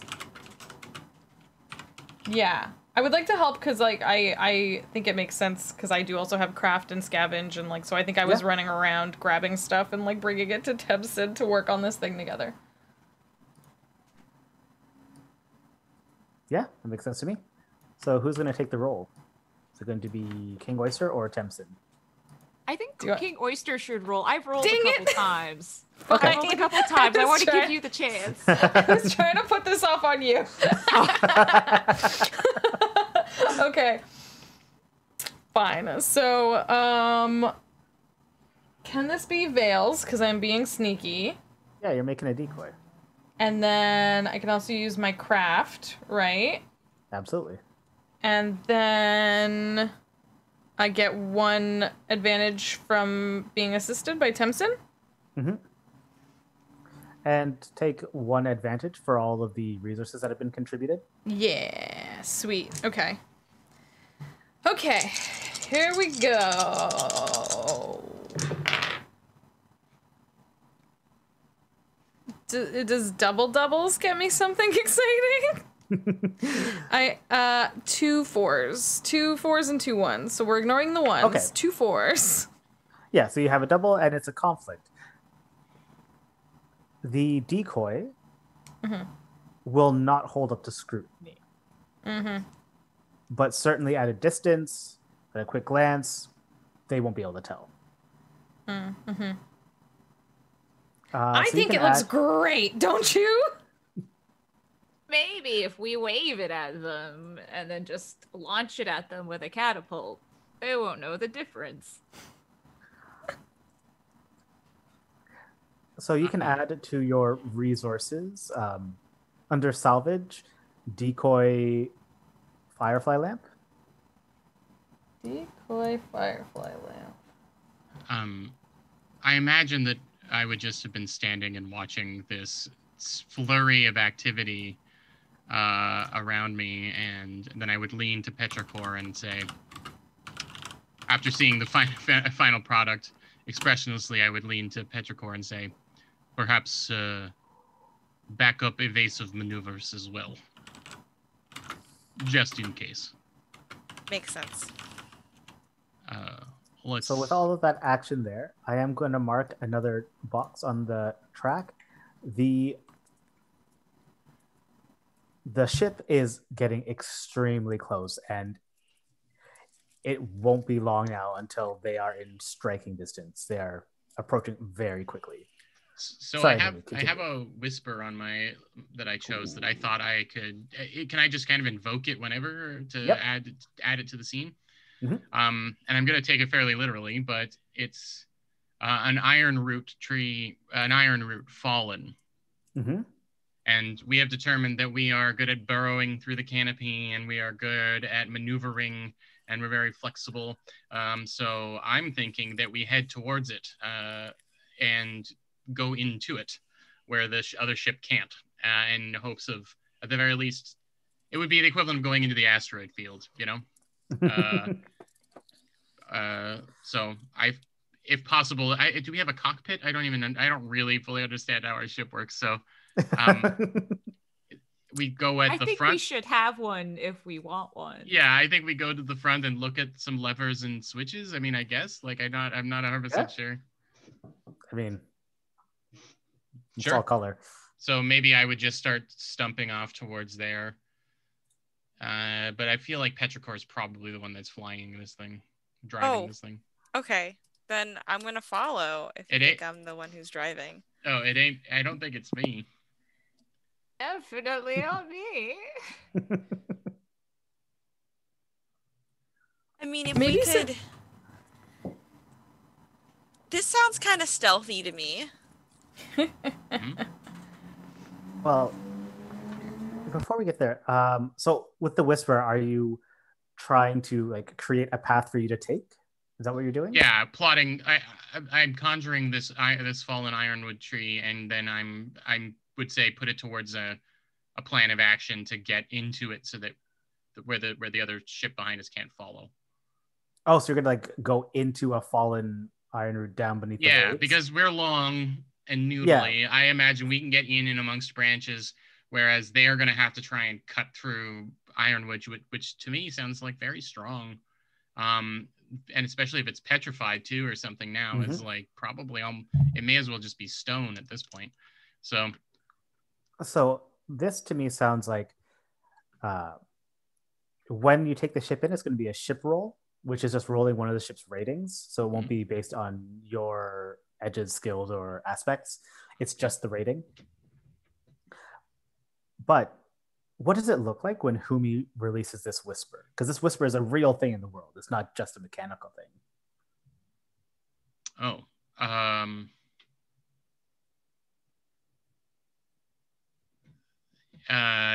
So sorry, it's like a little bottle that I have with it in it, or it's something like they're living words that reside in your mind. Oh, okay.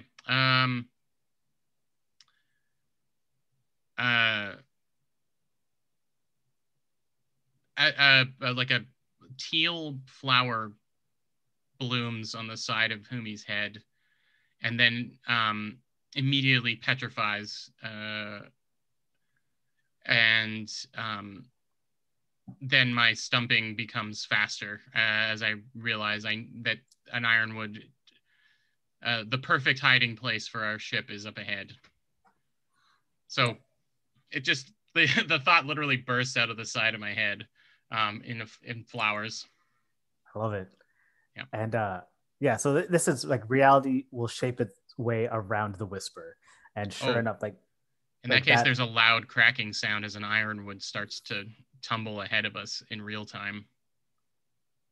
Beautiful. Yeah. So it's going to be falling like this as we go into it.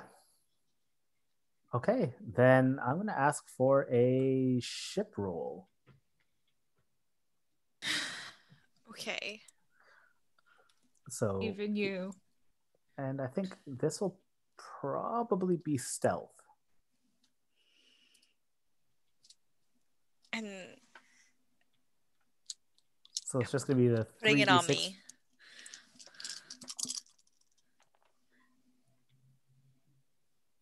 Two 5s. Okay, describe your noodle ship getting into this tree, this hollowed out trunk. I think as we approach, it shivers, and then I hate centipedes personally, but like a centipede, just like attaches itself to the bark on the outside and then just like slips into the hole. Okay. The conflict is it's a really tight fit and the ship gets knocked around a little bit. So you're going to take a hit to your armor. Okay. Well, I guess you're going to take a hit. You can take it wherever you'd like. You're going to lose one mark. I'm okay with armor, y'all. What do you think? This is our ship.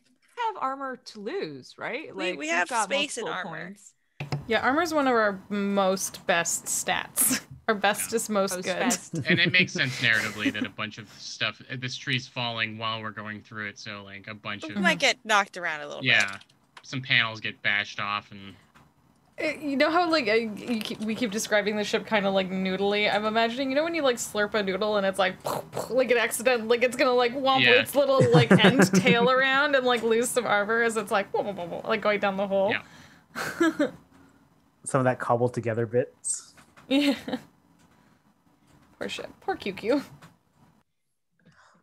And I think you just hear Mako, whoa, oh, it's bumpy. Already he's just... Oh, wait, he's not hanging anymore. It's been a few days. That's right, yeah. Okay. And we've definitely put him somewhere.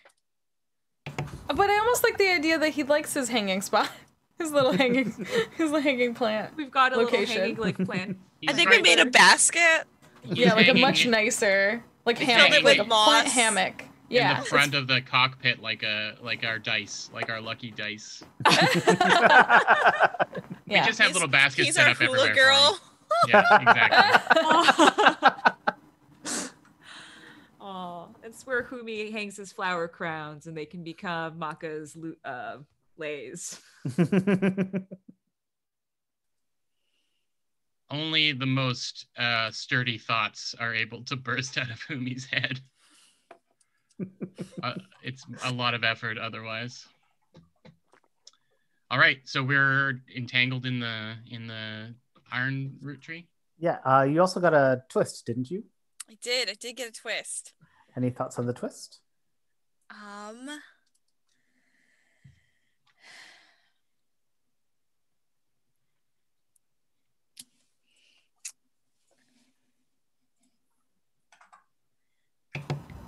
I think the crashing of this tree really makes the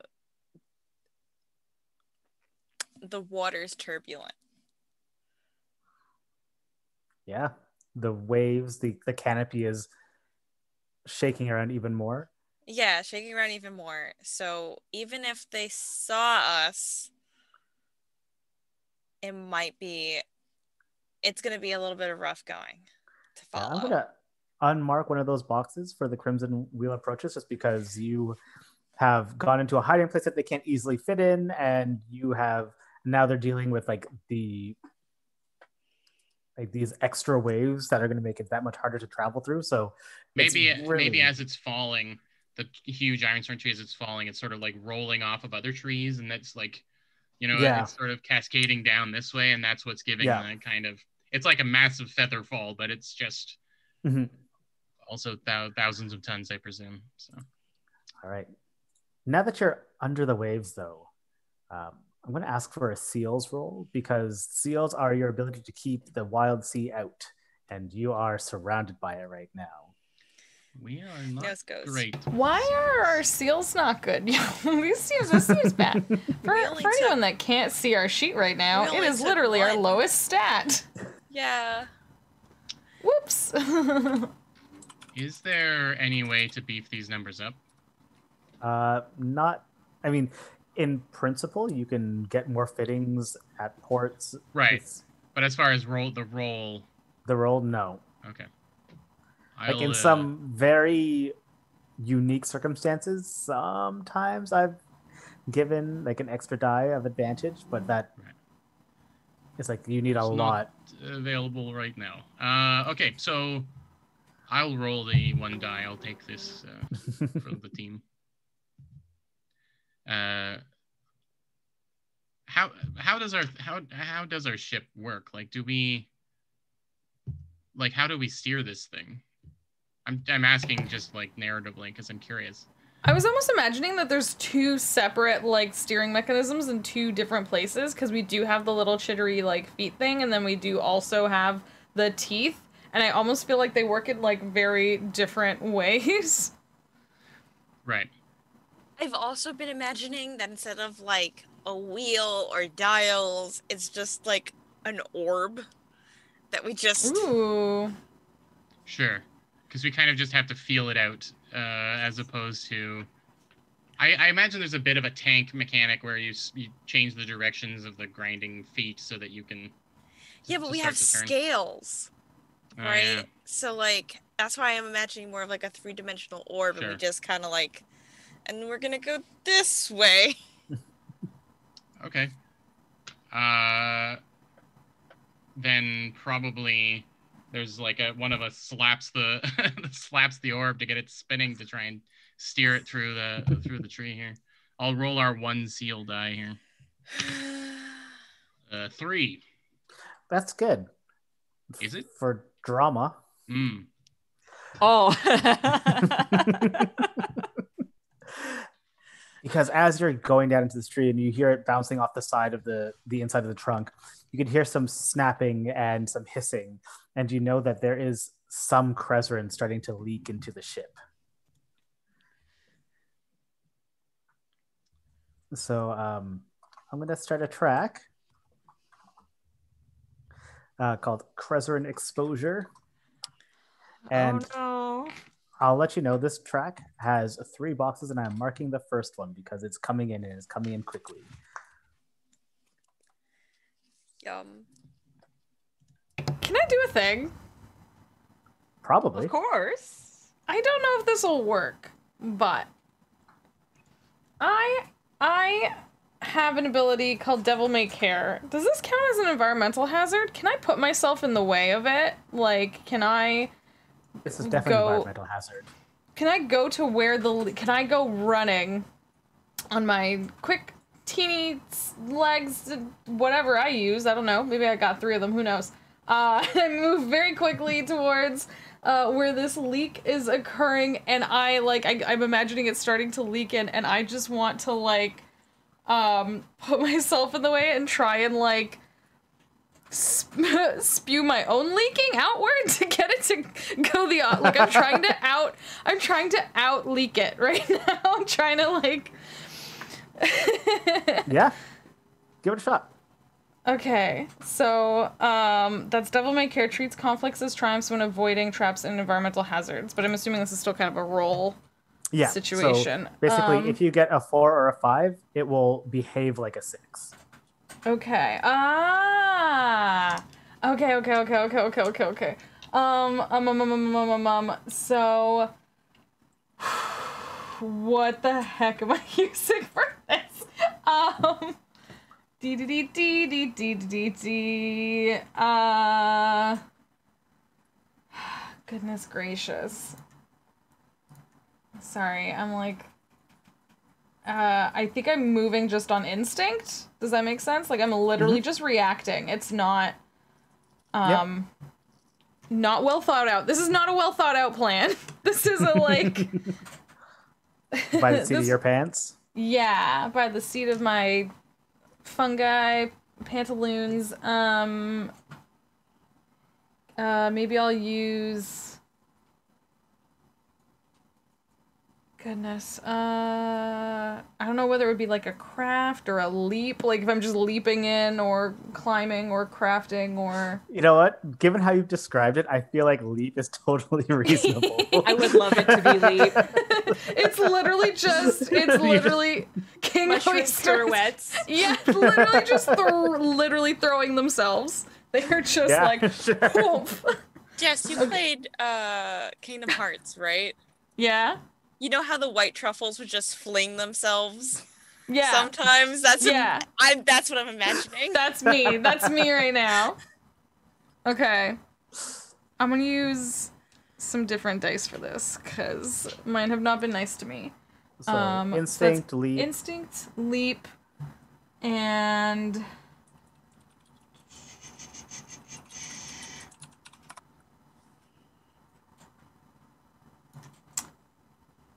I'm looking at my items. I'm looking at my Oh, okay. I have something called a crowning leaf. And I'm gonna say, can I say that this is like from one of my trips to the tippy top? It is this ginormous leaf, but I normally keep it rolled up like around myself, almost like a little blanket or something. And I'm like throwing myself at this leaf and just like whop, like trying to put my crowning leaf on it as like a blockage thing. Okay.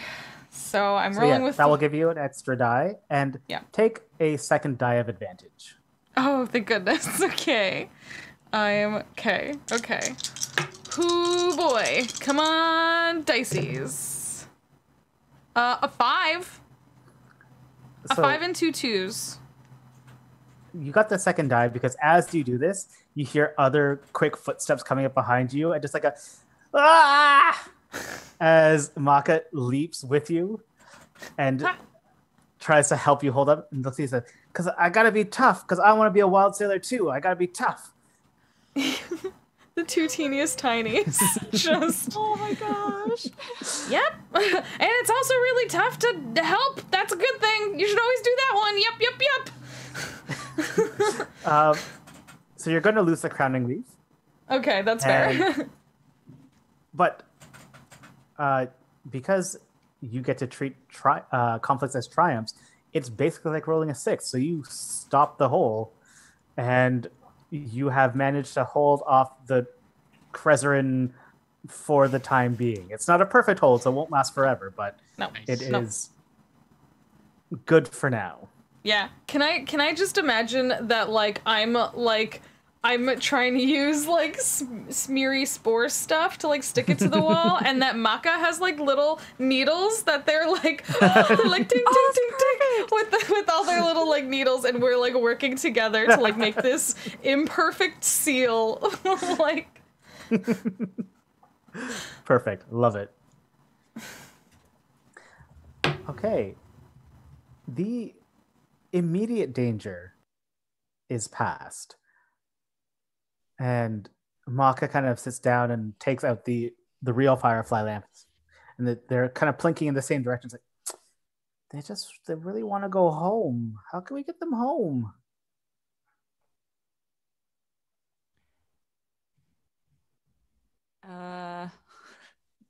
I have an ability called Wild Words, which I can mark to remember a rumor or folktale pertinent to our situation. Yeah. And since we're all cactuses here, it makes sense that maybe I might know a little bit about why these fireflies are important, where they want to go. Yeah, sure. So I'm marking one there. Okay. Where did you hear this story? Or who did you hear it from? So Humi is a rootless origin, so kind of not kind of born amongst the wild sailors, I think. So very few stories got back to me from the actual like Ektus. Maybe there was a garden. I was born on a garden ship of some kind, that was a separate thing, and so, or born, is that the right? Anyway, I blossomed. I bloomed on a on a garden ship, but I had one book of Ektus fairy tales and folklore that I still have, but now I can barely open it. I've got it memorized. I don't need to have it really anymore. I've read it so much, but it's the source of most of my treasure hunting excitement, and I think of it as a map. I'm convinced that everything in it is true. But yeah, it's been with me for so long, and it's covered in sap and stuff now. It's just like, I couldn't open it if I wanted to, but it's the source of all of my legend lore, I guess. Mm-hmm. The story in question is called By Firefly's Light. And that's the name of our story. Oh. He said the title. What? And in this story, an old Ektus char named Shemai was sailing the Wildsea. Of course, Shemai rarely sailed alone. No, Shemai was one much for company, friends in the galley. But on this particular voyage, Shemai did find themselves alone. And after many days at sea, Shemai decided to cook a proper meal as though all their friends were still present. And as Shemai cooked and set spaces, the seats began to fill up, not with people, but with fireflies. And the fireflies lit the galley as Shemai sat down to this feast. And this was a journey near the end of Shemai's life, and Shemai had had many friends come and go. And as they sat at the long table, they saw the image of their friends in the fireflies glow. And they looked to Shemai and all said, "Thank you. I think we're ready to go home." And the fireflies coalesced at the front of the ship, where Shemai followed them for several days until he came to a clutch of firefly eggs that cleaved the realm in two. And for just a moment, Shemai could see the image of their old friends slip from the material realm into the spectral realm, finally at rest.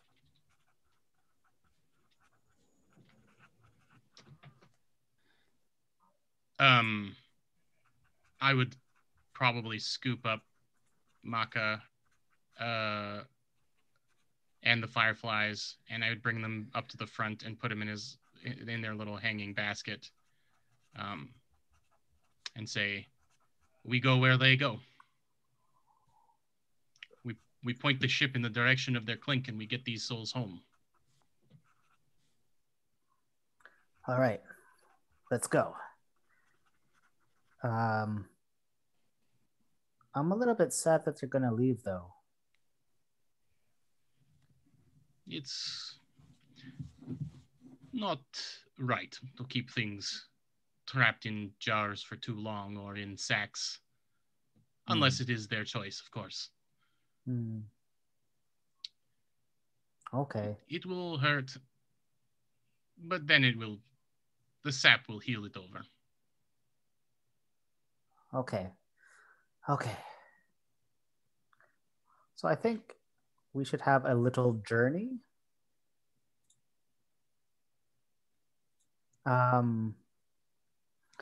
So yeah, let's use the journey rules. The way that works is I'll start a track for how far you have to go, and you will get to choose how quickly you're moving, and someone will be on watch to see what kind of things you encounter along the way. This will feel very similar to Delve.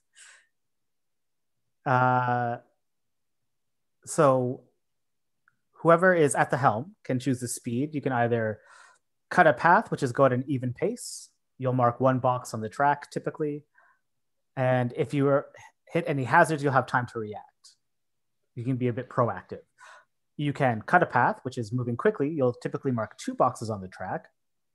But should you come across any hazards, you'll be going kind of headfirst into it. And you can also drop anchor, which will give you time for a montage, which will let you do things like heal or craft or do things around the ship. But of course, you won't make any distance, and there's still the potential for danger.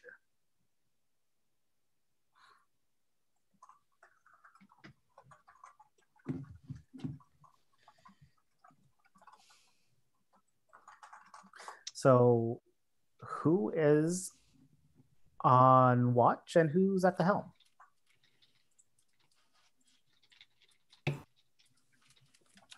Did we figure out who is Petra? Well, we're all going to be taking turns. Okay. Yeah, so who's going to start? I'll be on watch for the first. Yeah, that's what I was gonna. Go ahead. Should we have one big and one small in our 2 shifts? Mm-hmm. I can, Sure. yeah. I can help. I'd like to take the help action, please. Okay. So whoever's on watch, I'm not going to make this a long track, but whoever's on watch, you're going to do a watch roll, which is rolling 1d6.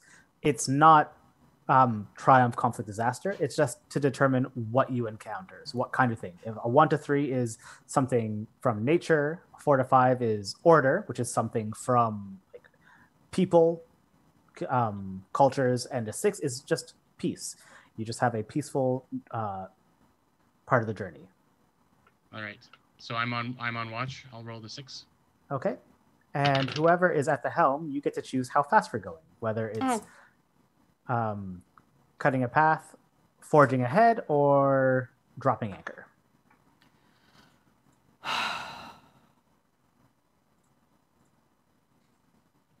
Do I wait and see like what we saw first, or do I? No, we do all the rolls first, and then we determine what's going on. Okay. So do I declare it, sorry, or do I roll it? You declare it. So if you're Okay, going fast, so- we're going fast. If we're going at an even pace, we're going at an even pace. I'm gonna say we're going fast because I just think Okay. that's what King Oyster wants to do. And you let them apparently control this, so now this is happening. Now, We need to I sleep roll. sometimes. I roll to see how dangerous the thing is. Everyone else goes too slow. I need to hurry up. We need to get there faster. Okay, so Jordan, what did you roll? I got a 4. Order. A 4. So order. Along the way, you see like an old like there's a flashing light somewhere in the distance. You're still underneath all the branches, and it's unusual to see a flashing light down here. But this flashing light is not. It's not like the flashing of a firefly or some other creature, in the sense that it is very rhythmic, perfectly in time. It looks like some kind of mechanism. Does anyone speak signaling? I've got 1 in signaling. Okay. Do you want to? You are welcome to roll to try and decipher what it's saying. Can I assist? Because I also have signaling? Yep. Yeah, you've got veils too, right? I've got veils and I've got signaling and I've got scrutinize. Yeah, I don't. So only one language or skill at a time, though. Okay. So if you're using signaling, then I don't think grace, iron, or tides. Oh, tides, I could argue would help. Yeah. Maybe. that could work. Yeah, if you want to help King Oyster, I'll make the roll, or you can make the roll. You haven't rolled in a bit. and I'll help you. No, you please go ahead. Please go ahead. Okay, so yeah, take an extra die of advantage for getting help. I jump back up on my little perch, and I like take Humi's head in my little hands, and I turn it in the direction of the thing, and I'm like, that way. Is Humi's head like the size of King Oyster's body? That's what I've been imagining Yeah. personally. Can I invoke my Scars Remember aspect? Just as the Wildsea teaches harsh but useful lessons. Yeah. Get a bit of color in there. Something this is reminding me of something I've seen before.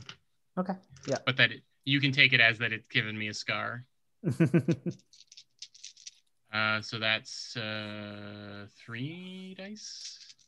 Oh, 4 with the help. Yeah. Ooh, that's a lot of low numbers.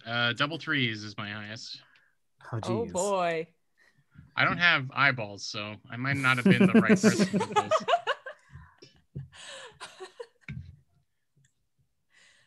You are in the cockpit, I imagine, like looking out, trying to decipher this light. I'd also feel safe up on top. I've statted my friend here to have wave walk, and so a lot of time I think I would just sit on top while we were. Oh, do we have like a crow's nest sort of situation, or? I just imagine there's all these places we can just pop our heads out all along the. Yeah, but just don't forget you're still underneath the canopy, right? Okay. I guess that's dangerous to do that. Yeah. Cockpit it is then. Okay. As you are squinting and trying to decipher this with King Oyster there and like squinting with King Oyster there and like as you're discussing this, something just slams into the side of the ship, something huge. And it's probably around then that you realize, oh, it's saying warning. But there is something on the outside of the ship trying to get in. And given enough time, it will. Oops. Oh boy. Whoops-a-daisy. Somebody starts spinning the orb. To the surface. Can I how big is the orb? Can I jump on top of it and just run? I don't see why not. Yes, I love it. It's happening now. Okay. Do you want to? So, what are you hoping to do with this jumping on top? It's an immediate I regret everything, and like an immediate about face. I don't know how this ship of all ships with its weird segmented body could possibly do it, but I'm trying to do an immediate about face. I have made mistakes that I must undo. I'm hitting Control Z. All right, that sounds like a tilt roll then, because you're talking about doing these maneuvers. So why don't you roll 2d6 for your ship? Okay. Go ship, go ship. I like the idea of surfacing for the record as well. I'm gonna go with going with completely different dice. All these other ones have betrayed me. I'm also starting a short track about the thing entering the ship, and I've marked the first box. A 5. A 5? You surface. Your ship, what does it look like as it comes climbing out of the leaves? It goes too far, so it's this this long spindly with too many legs thing that crests and bursts out and then is a little bit too up and is and has to has to come back down, has to land a little bit. Like a porpoise. Yeah, it's something that you would look at and think, oh, maybe that could be graceful. No, that's not what happens here. Belly flop. Yeah, it does a big floop. The conflict is, in all this, you didn't quite shake off the thing on the outside, and it's working its way in. But you are above the waves now, which probably puts you in a less precarious situation if you wanted to do something else about it. Any doubles? No, because I only had the 2, so it was a 5 and a 3. Yeah, so this thing is trying to get in desperately. Do we have like an alarm system? Do we have like something that we can like alert the rest of the crew to like? Is the alarm just Tamsin screaming?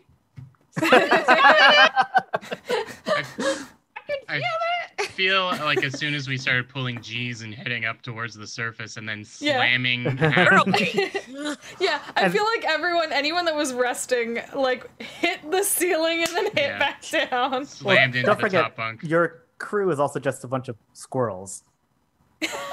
Yeah, they'll be fine. They're holding on for dear life. I'm somehow not concerned about the squirrels, yeah. Yeah, the squirrels are probably the best. Like, honestly, they're the best out of this than any of us. And also, Petrichor, though. I misread squirrel flingers the first time I went, and I thought it said squirrel fingers. Like, so they have such grippy little squirrel fingers. They are.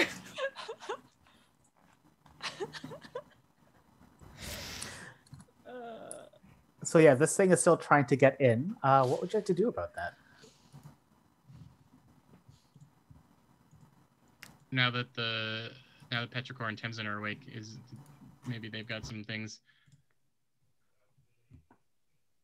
We decide not to arm our ship. So. A thing which I am regretting a bit now. I don't know. I'm staring. Can I try to talk to it? Oh yeah. Yeah, you're probably gonna have to see what it is. Yeah, I'm gonna poke my head out the top, I guess, as twigs and stuff are whipping by. And this is when you see that it's not one thing, but many things. Yikes. There are these like primate-like creatures that are climbing around the ship, but they're all wearing masks. And they all are just hooting and slamming their fists against the ship, and you can see bits of it flying off. And a couple of them see you, and they don't look particularly happy.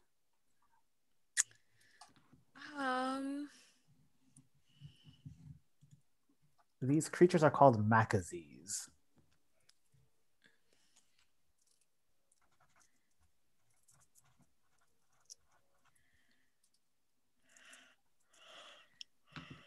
Can you see them? Can you make friends? I think I pop out, like, look, let me just go talk to the thing. I look at them, and then I pop back down and I'm rapidly screwing it back. Like, it's not one thing.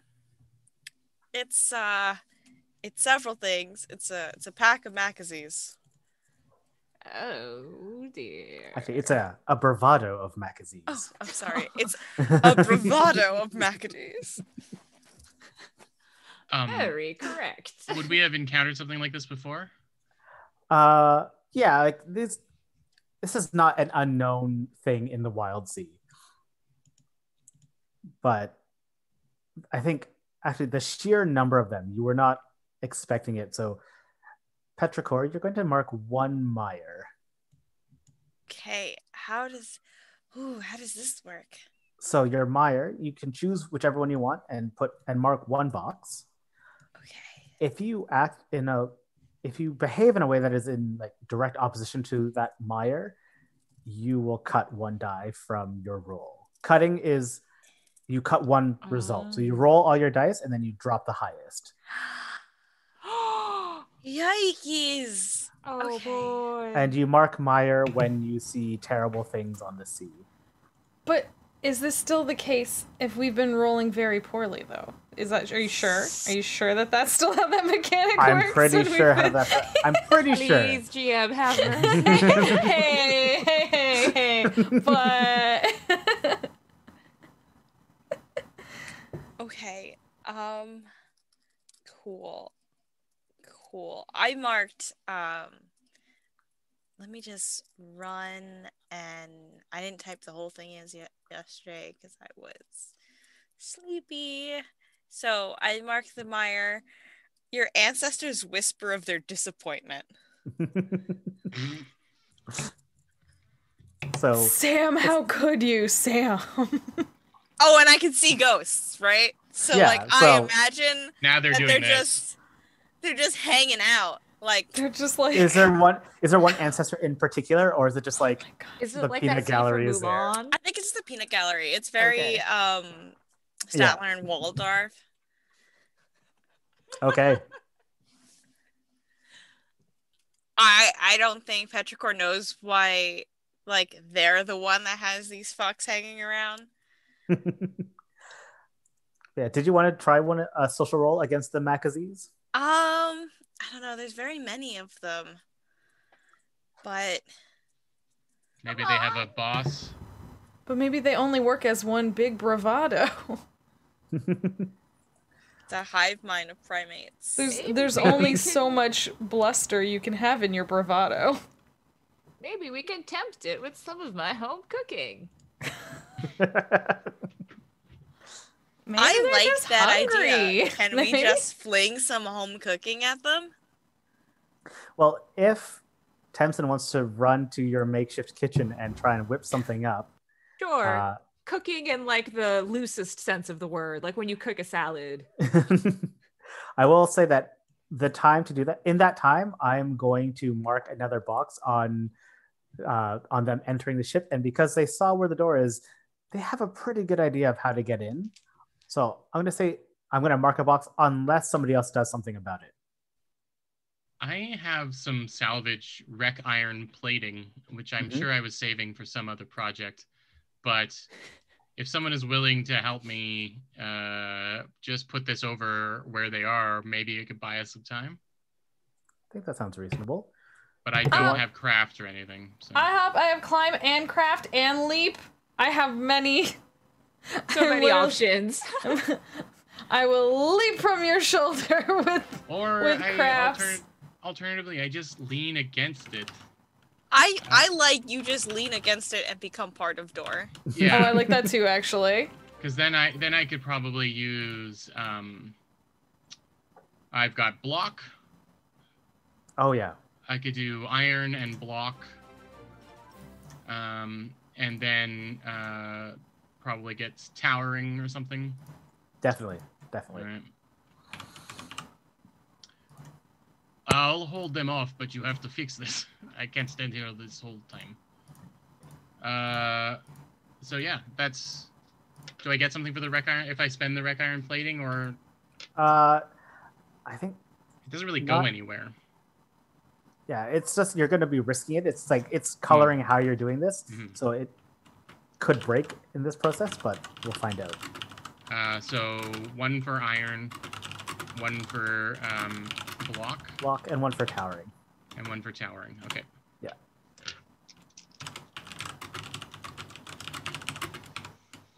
Three. Our favorite number. Tamsin, do you want to do your cooking roll? Yeah. What are you cooking with? You mean like in terms of skills, or like in terms No, of what are your ingredients? Like you'll need some kind of specimen to cook. Some kind of specimen? All right. Yeah. Well, the only specimen I have with me right now is venom extract. So can we say I mash that in some like leftover stew that we have? Sure. Yeah. Sandwich it between some bread. All right. Okay. So I was gonna say, could I make this a sharps roll? Because I'm trying to like think about how ingredients are gonna go together. So that's. Are you trying to make like a poison, or is it just like when people do a shot of snake venom and it's like this? Ooh, but. Oh no! I was gonna poison them, but drunk monkeys sounds a lot funner, more exciting. So yeah, like I mean, I also think that if I'm gonna be trying to make like a lot of it, so watered down, it probably wouldn't actually poison them. Okay. Be like Be like Put a him- mild high. Make him kind a bit of- woozy. Yeah. Okay, cool. Get him high. Yeah. So 1d6 for sharps, 1d6 for cook. Yep. Well, 1d6 from the venom. Would Mhm. I argue that? Yep. Okay.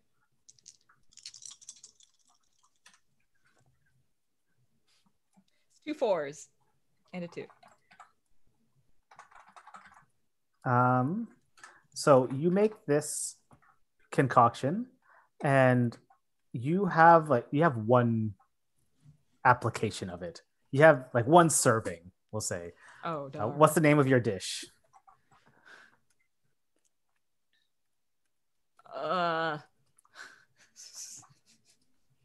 Food fight surprise. There you go. Food fight surprise. Surprise. So you got one food fight surprise, which will potentially drunken some monkeys. Okay. But while you're cooking, you hear this slamming as a door crashes in, and Humi gets knocked to the side. And macadrills are not weak creatures at all, so you're actually going to take 4 points of damage, of blunt damage. So it says I have 2 things that say that I increase impact when defending myself with this trait. Does that factor in here at all? That would be on a conflict or a triumph. What you do is it works even better, but because it was a disaster, you've Okay. not successfully defended yourself. So I have to take. You said 4. Yeah. I gotta notch 4 things. Yes, and it has to be in the same track, unless it fills, and then the overflow goes to another aspect. All right. Well, I guess that's gonna go all into my scars. Remember, because it's 5 Okay. track. Yeah, these are not weak creatures. All right. And now they are flooding into the ship. Yikes. We'll say there are 2 groups of them. We're gonna treat them as two packs. What's notable about the group that just bravados? Sorry, 2 bravados. Oh my god, when he turned on you.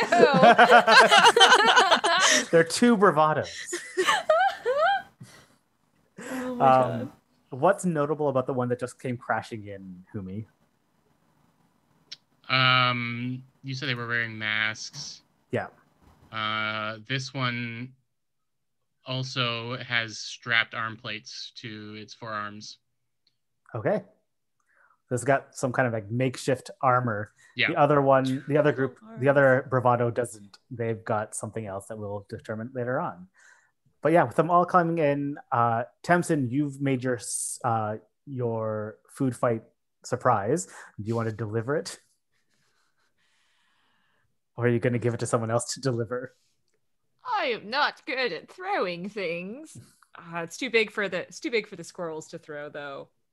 Well, I think their plan was to go and give it to Humi, but then they kind of waddle up. They're like, "Oh no, Humi!" Humi's pushing a iron plate off of himself as this thing is bearing down on us. Petrichor, can you take this? I will take this, and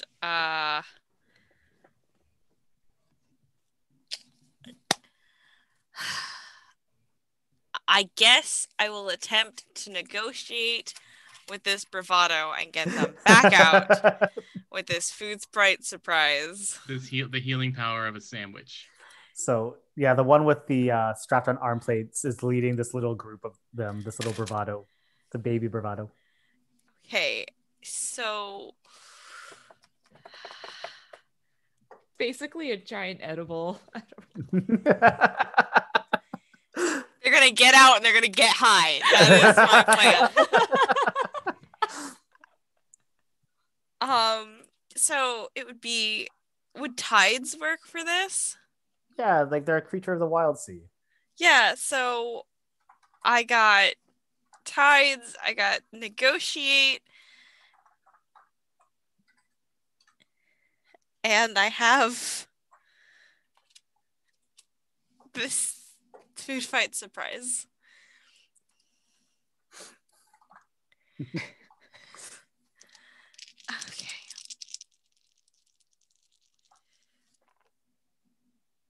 There's a 6. There's a 6. There's a 6. Is that the first triumph? Yes. 666 feels like something though. It's just 1 6 and then a 2 and a 1. Oh, okay. I was just like, wait. Yeah, no, there's a 6. I'm so used to like. So the Macadrill looks at you and looks at the stew, and it's got its arms raised. Oh, So just did do a triumph. Thanks, chat. And you've got your pattern sash as well, right? Yes, and that would have made a conflict still Into it, good yeah. enough. So it kind of eyes you and takes the soup and smells it, still like watching you and kind of.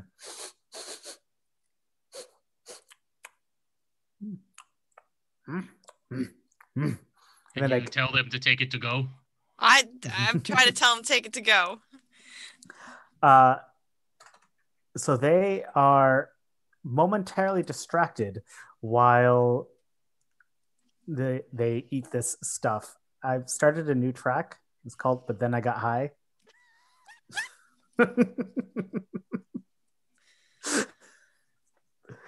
And I have marked a box because they are eating this stew. Man, I hope this is like a 2-track or 3-track, and then we just push some high-ass monkeys back out the way they came. Yeah, Just try to herd them to like be closer to the door. Is that something I can do? Is it just grab that iron plate and just sort of, okay, it's time for you to leave now. Elevator ride. They're not totally docile yet. They're not quite high, but they are imbibing. I would be very good at punching one of these things out, but I don't want to hurt them if that's not what we're planning to do. Well, especially because there's so many. You could like hit one, and then the rest will get angry. I don't think we want more angry monkeys. Yeah, if we get enough out, then we can maybe try and seal the hole at least. So mechanically, the way this works is that Macadrills have a very long track. As you start coming up with different plans and different ideas, I start splitting up that track into different chunks. So the tracks get shorter, and then as you push towards those various goals, I will mark all boxes appropriate. And as things fill up, I will tell you what's going on. Right. So the track, but then I got high, has removed some track from the Macadrill and come into this new one. So you're still pushing the narrative forward. Awesome. But yeah, this other bravado is now coming in, and they spot Maka, and they are chasing Maka, and Maka is running as fast as their little legs will take them. But then you can say, "No, I gotta be tough." And they turn around and they just leap at them like a little cannonball. Like a little dodgeball. Yeah, like a little dodgeball. And it smacks into them, and it doesn't hurt it, but Maka also doesn't get hurt. Maka just like kind of falls aside, like, whoa, and then just keeps running. I love this small child. No, Maka! King Oyster, did you see this happen? This cannonball? Is Maka okay? Like they just like ran and jumped? They like tucked into a little ball with their spikes out and just like flung themselves, and they're like a little cannonball, but they're just not quite big enough to make it really work yet. Can I? Oh, I don't know whether, like, I want to ask either if I can catch them or help them, like slingshot them. Like, I'm wondering what's better. You can definitely do all of those kinds of things. Oh, like, okay, Maka, you really want to be tough? You sure? Yeah, I gotta be tough on the Wildsea. Okay, I'm gonna try and like assist them by I guess, leap, like trying to build up their momentum. Mm-hmm. And then sling them faster to assist them in making this happen. To see if we can, like, I'm gonna bowl for monkeys with Maka. We're gonna try and. You said they were cannibal shaped from the very beginning, so this I guess this was meant to be. I'm gonna try and. Well, the arms and legs in, little kid. Okay, tuck and roll. Just keep it going. As long as you keep moving, you won't get hurt. Just like I'm ready. Use that momentum. Here we go. And then I gonna try and chuck them. Okay. Oh God. I love the tiny mentor, tiny pupil. We do tiny things. Listen, you can't discount us just because we're tiny folk. Like Humi just standing there with these two bouncing around. Yeah. Try to see, would this be tides or instinct? I think it. Tides is exploration, not really movement, right? Like tides isn't movement. So I don't think I have any. I don't think I have an edge. I don't think I have an edge for this. Oh, I only have one. Yeah, this is gonna go so poorly. I'm so sorry. I'm so sorry, baby ball. Oh no. Okay, I think I literally only have. I think I only literally have one dice for this. I'm looking through everything I own. Don't forget, you also have things like whispers, which are always interesting. Yeah, I know. I have Micah Sanctum rumblings, which is like. You did find him in a Myco Sanctum. Oh, that's right. Huh. So despite this little kid is an Ektus, but something about him is like, can we say something about him? I almost feel like he was like,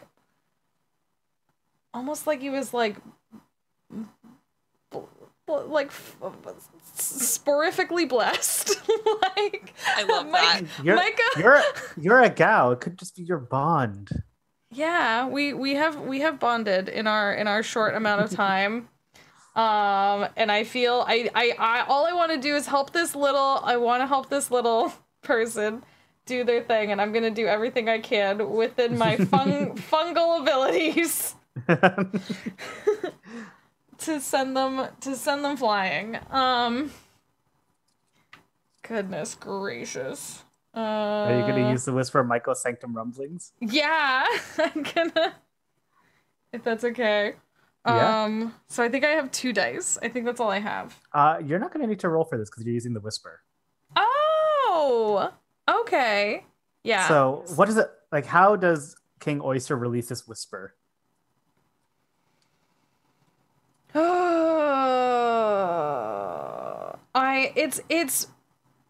It's once again kind of just this like almost bagpipe-ish balloon releasing air kind of noise as they're kind of just putting this wish out into the universe for this their little friend. Like, please, they just want to be tough. Please, just let this happen. Like, and then you fling them. And then I fling them. And you just hear Maka going, ah! But as Maka starts flying through the air, spores start to swirl around him. And there's like this rumbling that is like Maka was fired from a cannon. It's like rumble reverberates through the ship.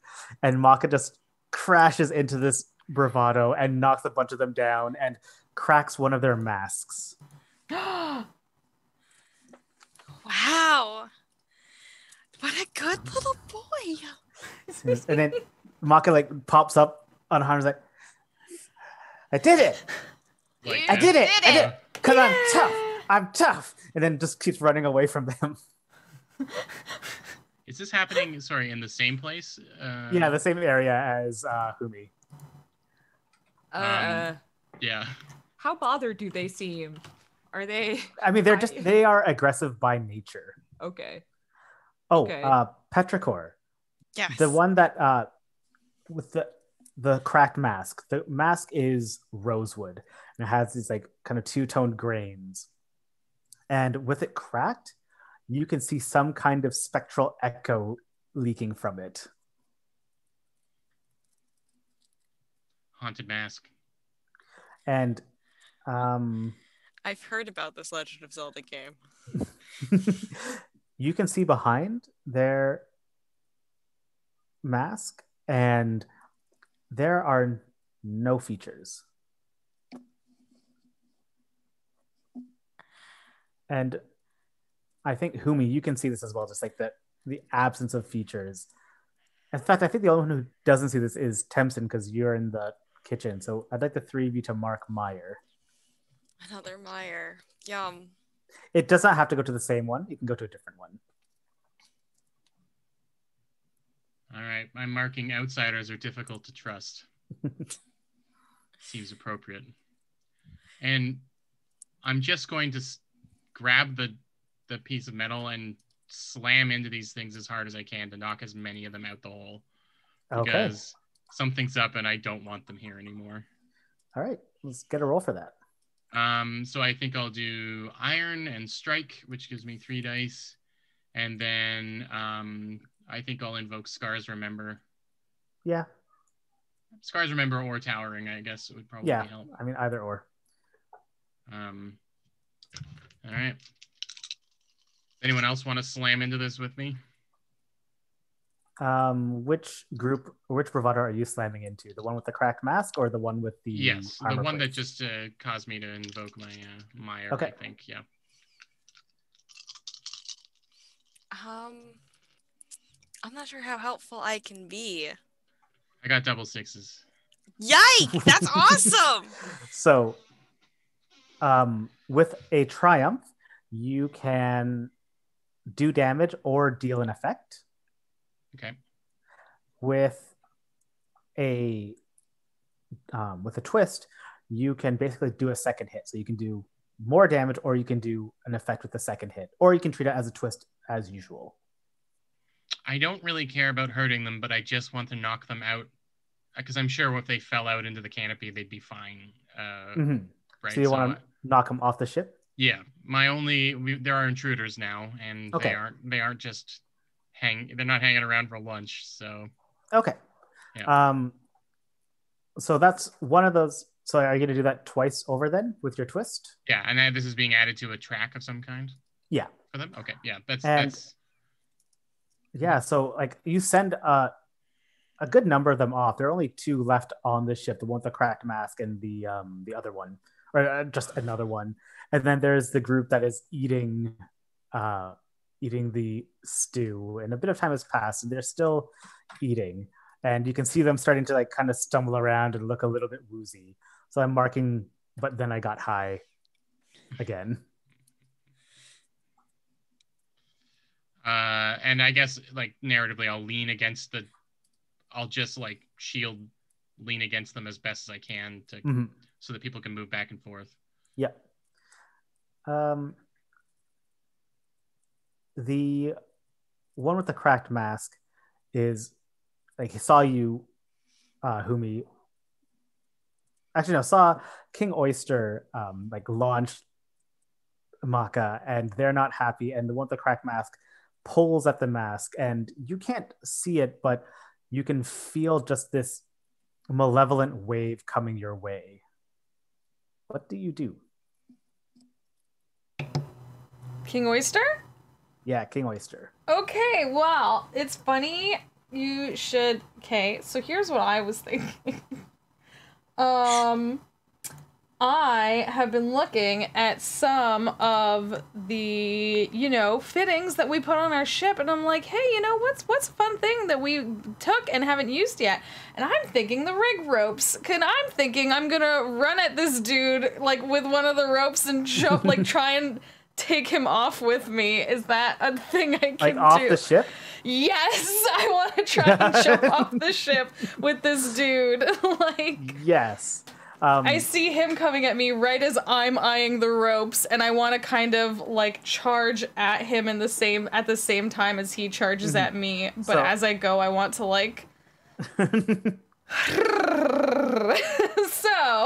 So I'm gonna say you'll take some damage because you're not really trying to avoid like getting hit, but that's fine. You can definitely try and knock this thing off. Yeah, that's all right, my. So what are you gonna give me?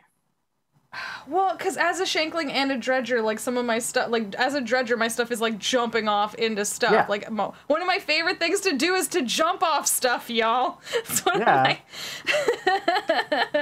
And I want to use advantage from like this rope rigging. Like, why else do we have this rope rigging if not to do bananas maneuvers with? Yeah. So.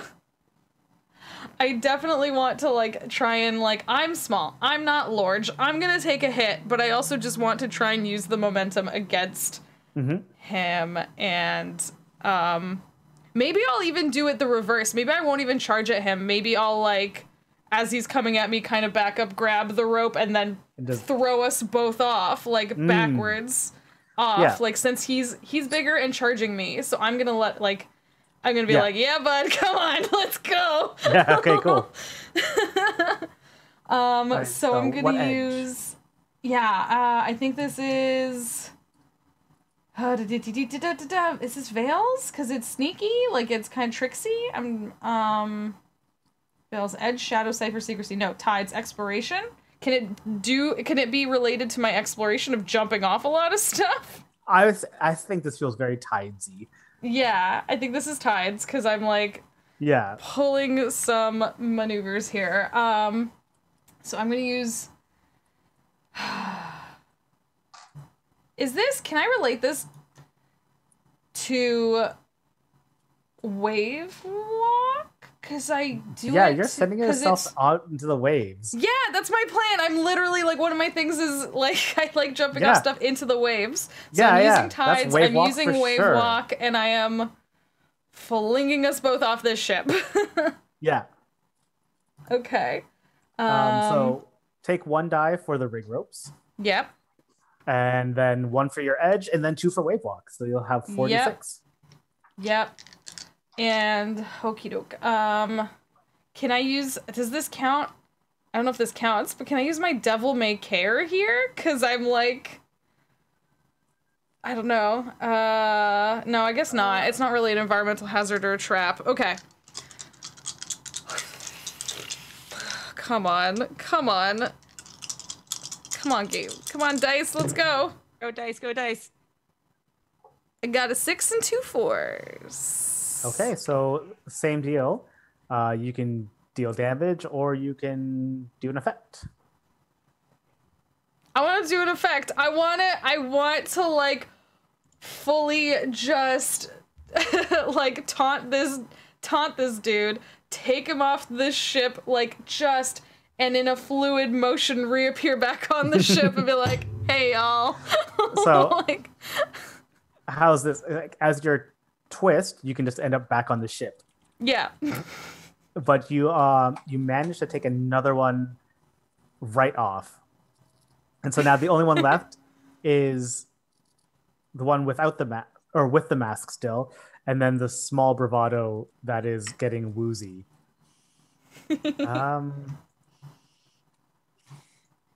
Petrichor, we haven't heard from you in a little while. What are you thinking?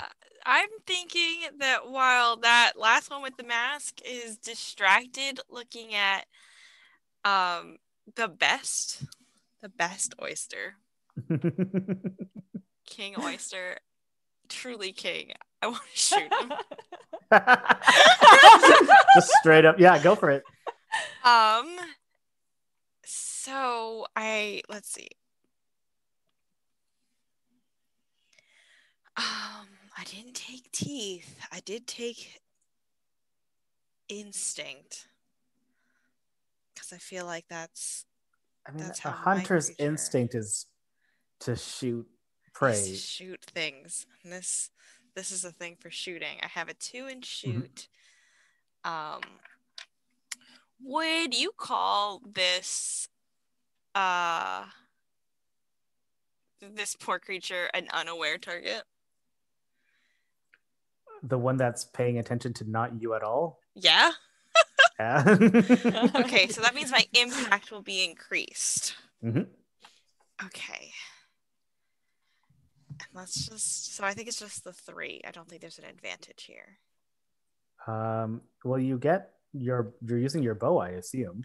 Yeah, oh, right, that is an advantage. There goes 4. Yep. What kind of arrow are you using? I Spike, don't know what toxin, these blast. damage types mean. Spike is going to stick into you. Toxin is poisonous. Blast is like an explosion. Volt is electricity. And salt is anywhere between literal salt to spectral stuff. These are kind of ghostly. I'm going to go with salt. Do it up. The highest is a 5. Mm-hmm.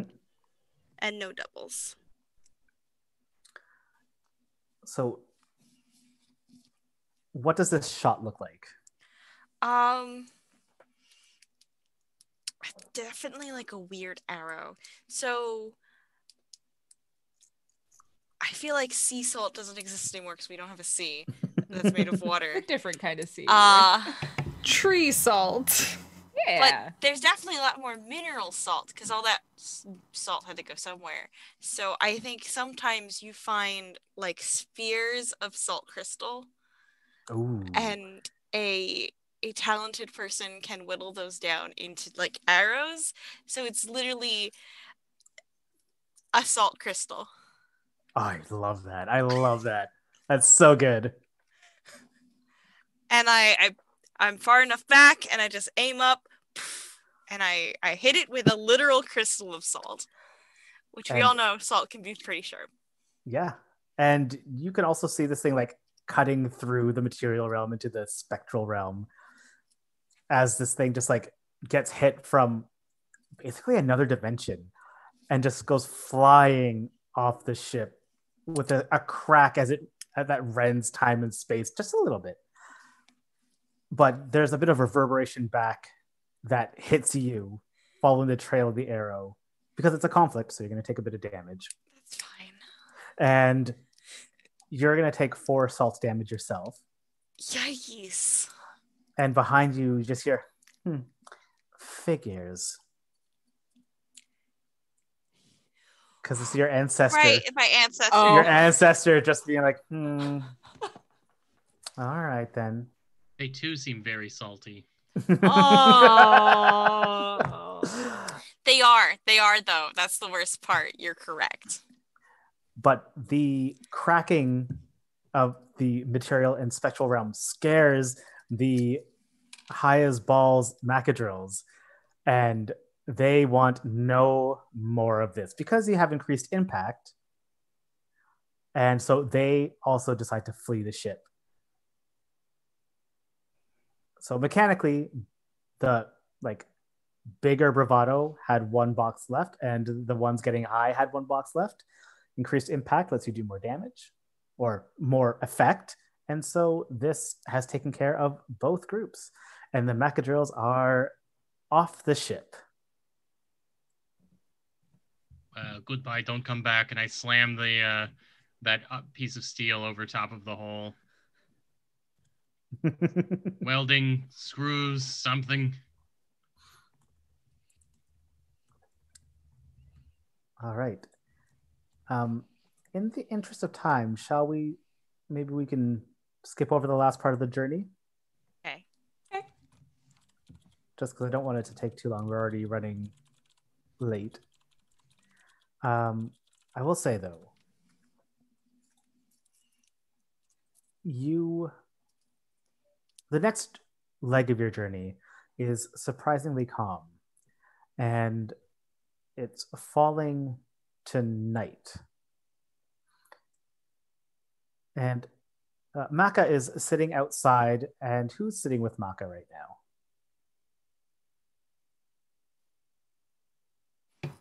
If no one else will do it, I'll You can all be there if you want to. Well, yeah, I was like, Yeah, do we okay, want to let's all switch be shifts, there. or are we all just Yeah. It should be at watching least the tiny sunset? friends.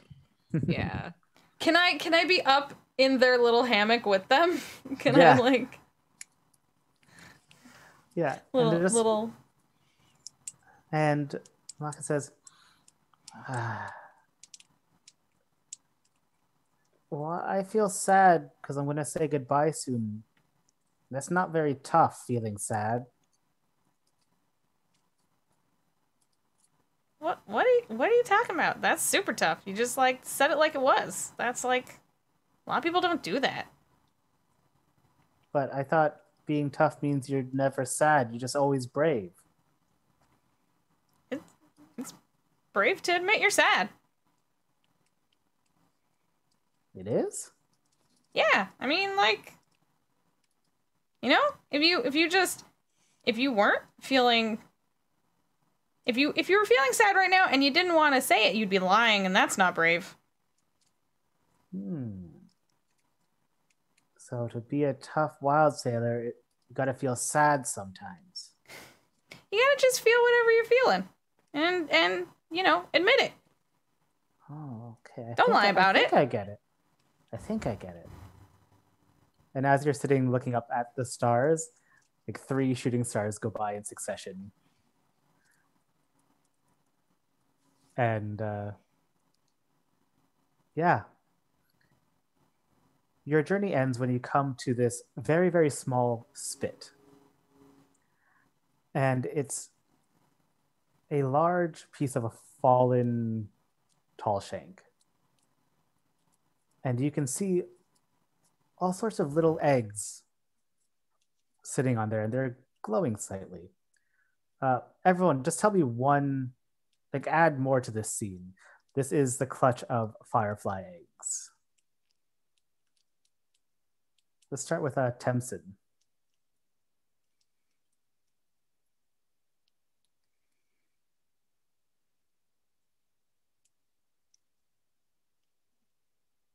I was going to say that they're giving off like slight electromagnetic pulses as well. So anyone who's wearing or holding any metal kind of feels like this like small, gentle, very gentle like nudge whenever they get close to the eggs. Cool. Petrichor, this it's not entirely material here. There is definitely stuff going on in the spectral realm as well. You can still see the swirling around the fireflies and Maka. I think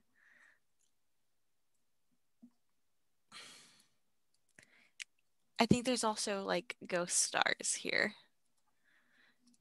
There's What are ghost stars? So like extra stars. I just got making chills. their own ghost constellations. That's so good. That's so good. Humi, what's something here? I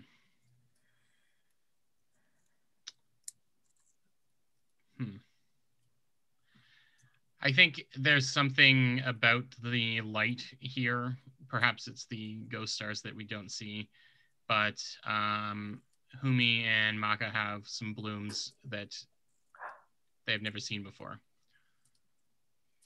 Like a moonflower bloom or something that is like, you know. And yeah, one of them on Humi is like sprouted. The energy here is strong enough that it's actually sprouted out of the metal arm somewhere from underneath. It's grown up there, and they've never had anything grow on the metal arm since they got it. So, ooh, like that. King Oyster. Oh, and Maka's is like right on the top of their head. Yeah, of course. Yeah, there's I imagine just we're getting a lot of rustling through the leaves and the crowns of the trees and everything like that, and everything's shaking in a way that would that's fairly normal, and it sounds like it should be chilly, but instead the wind is very warm and like kind of just encompassing in a really pleasant way. Maka stands up and opens up the little cage, and those fireflies drift out. And as they get closer to the clutch, you can see, at least Petrichor, you can see bodies starting to surround the glow of the fireflies, these like spectral ancestors, Ektus ancestors, as they move from this realm into the spectral realm. And at first only you can see it because of your was it the ghost sight? Ghost sight. But because here the veil is so thin that as they reach the clutch, all of you can see it. And then Maka kind of stands up and heads to the prow of the ship and says, okay, and turns to look at you and says, okay, I gotta be tough now. And I don't like saying goodbye, but it's okay to be sad. So I'm gonna go, but don't worry, because we're still friends, even if I'm in the spectral realm. So, all right. Okay, I'm gonna be tough and feel sad. And then Maka jumps off the prow of the ship, and before Maka can hit the waves, slips into the spectral realm.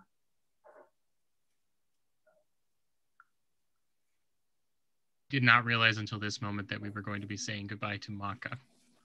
So now I'm sad.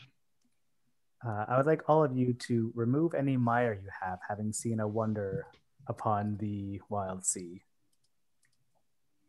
Tiny little Maka bobbing towards the spectral realm. I think there's an extra ghost star in the sky now.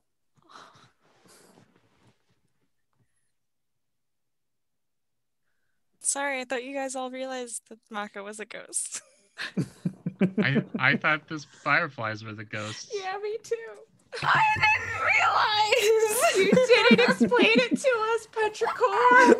I feel like we're all there, like, crying. And Petrichor's like, I guess I didn't tell you. I kind of forget that people can't see it.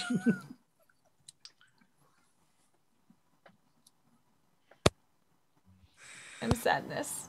Since I haven't used it yet. Gotta be tough for Mecca! Since I haven't used it yet, I reach into a pouch on my belt and I pull out 4 of these kind of hammered brass shot glasses. Oh. And I pull a panel back on the arm and there's a little tap. And you can see that sap and liquid are being kind of pumped from me. And I just fill each one of the brass little brass tumblers, and I hand them out to the cannonball. And I think we all clink. The toughest of us all. Oh, I don't even know how I drink. I just Splash. I'm not I sure just how I absorb it. drink either. yeah. And I'm going to give all of you a whisper. King Oyster, you get sad and tough. Oh, no! Humi, you get through generations.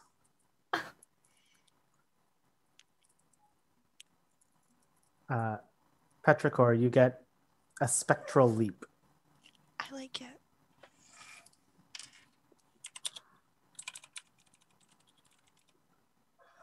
And Temson, you get gentle tapping.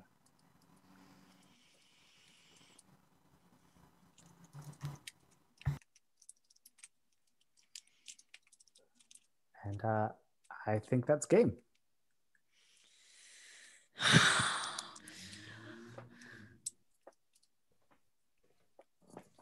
Wow. Was this because of Montserrat? You have to tell me.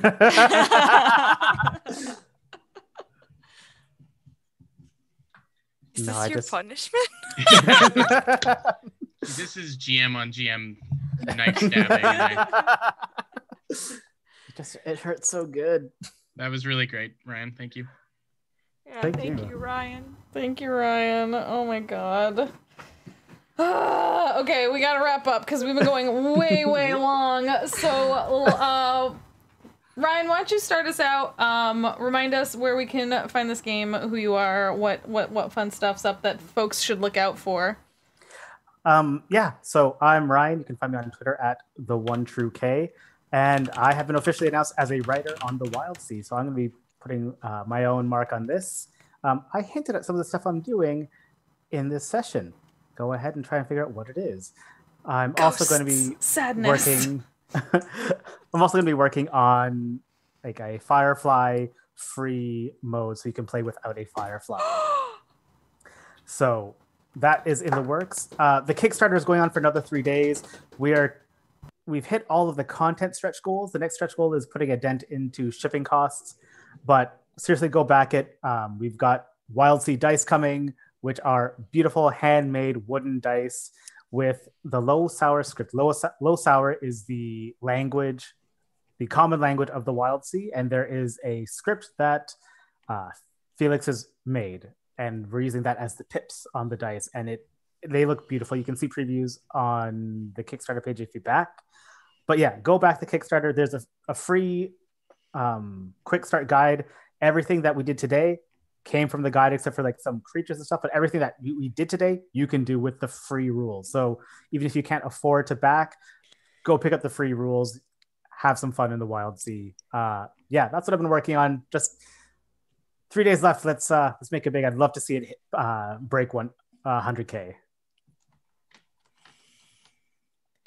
Yes. Love it. Y'all go check it out. Go back it. Next up, we have Sharon. Hi everyone, I'm Sharon. You can find me on Twitter with the handle Chew_Baka. It's a Star Wars pun. I don't have any other like scheduled appearances, but just thank you guys for coming out and watching us play this amazing game.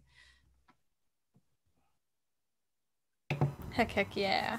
Thank you so much for playing and being a sack full of spiders.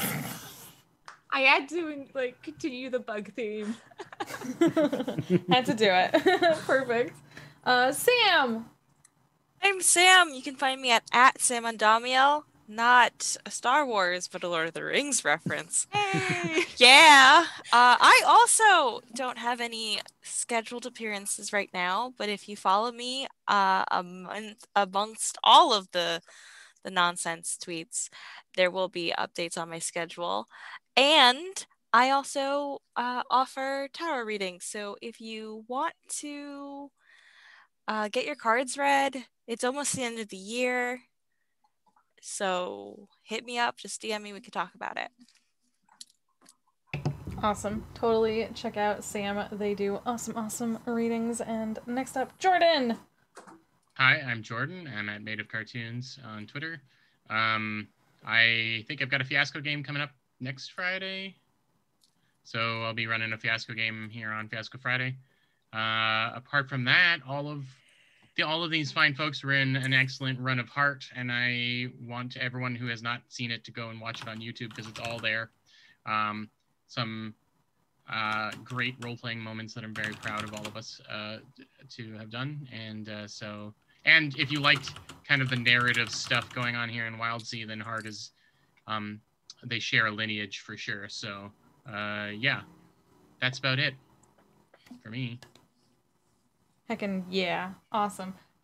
So really quickly, I'm Jess. This is my channel. Thank you so much for being here. If you haven't already, hit the follow button so that we can hang out more. If you watch this later, I clean all the videos up and put them on YouTube, so you don't have to sit through the break. You don't need to sit through while we set up in the beginning. You literally come in, enjoy the heat of the story as it's going on. Watch this to learn along with us how this game plays. Pick up that free guide for yourself. Don't forget to check out the Kickstarter. Like Ryan mentioned, it is up for just a few more days, so please go check it out. Go back it. Go see what other awesome stuff gets added to this cool, excellent, awesome adventure. Thank you so much, Ryan, for running this for us. Thank you for playing. This was a lot of fun. I always enjoy gaming with all of you. Heck, It was so good. Yeah, thank you very much. And thanks to all the players. Thank you all for coming back for another adventure. Thank you for Thank hosting you for having Jess. us. Yeah. Yes, thank you. Yeah, and same goes for this. Come hang out with us for live shows on the Twitch channel. Go and hit that sub button on the YouTube to see adventures like this and all the sort of different indie games we love to spotlight here and playing. And we have another game coming up tomorrow, so come hang out for that. But yeah, I think that's gonna be it for us for now. Check out all these cool people and all they're doing, and check out this project. It's a really cool hacking game. There's a few days left to back it, so go pick it up, and then play it, and then come comment on this YouTube video and tell us what you did in your adventure. But yeah, thank you all so much. I hope you all have a good rest of your day, and hopefully we will see you around for more games very, very soon. Goodbye, all. See you later. Thanks for watching.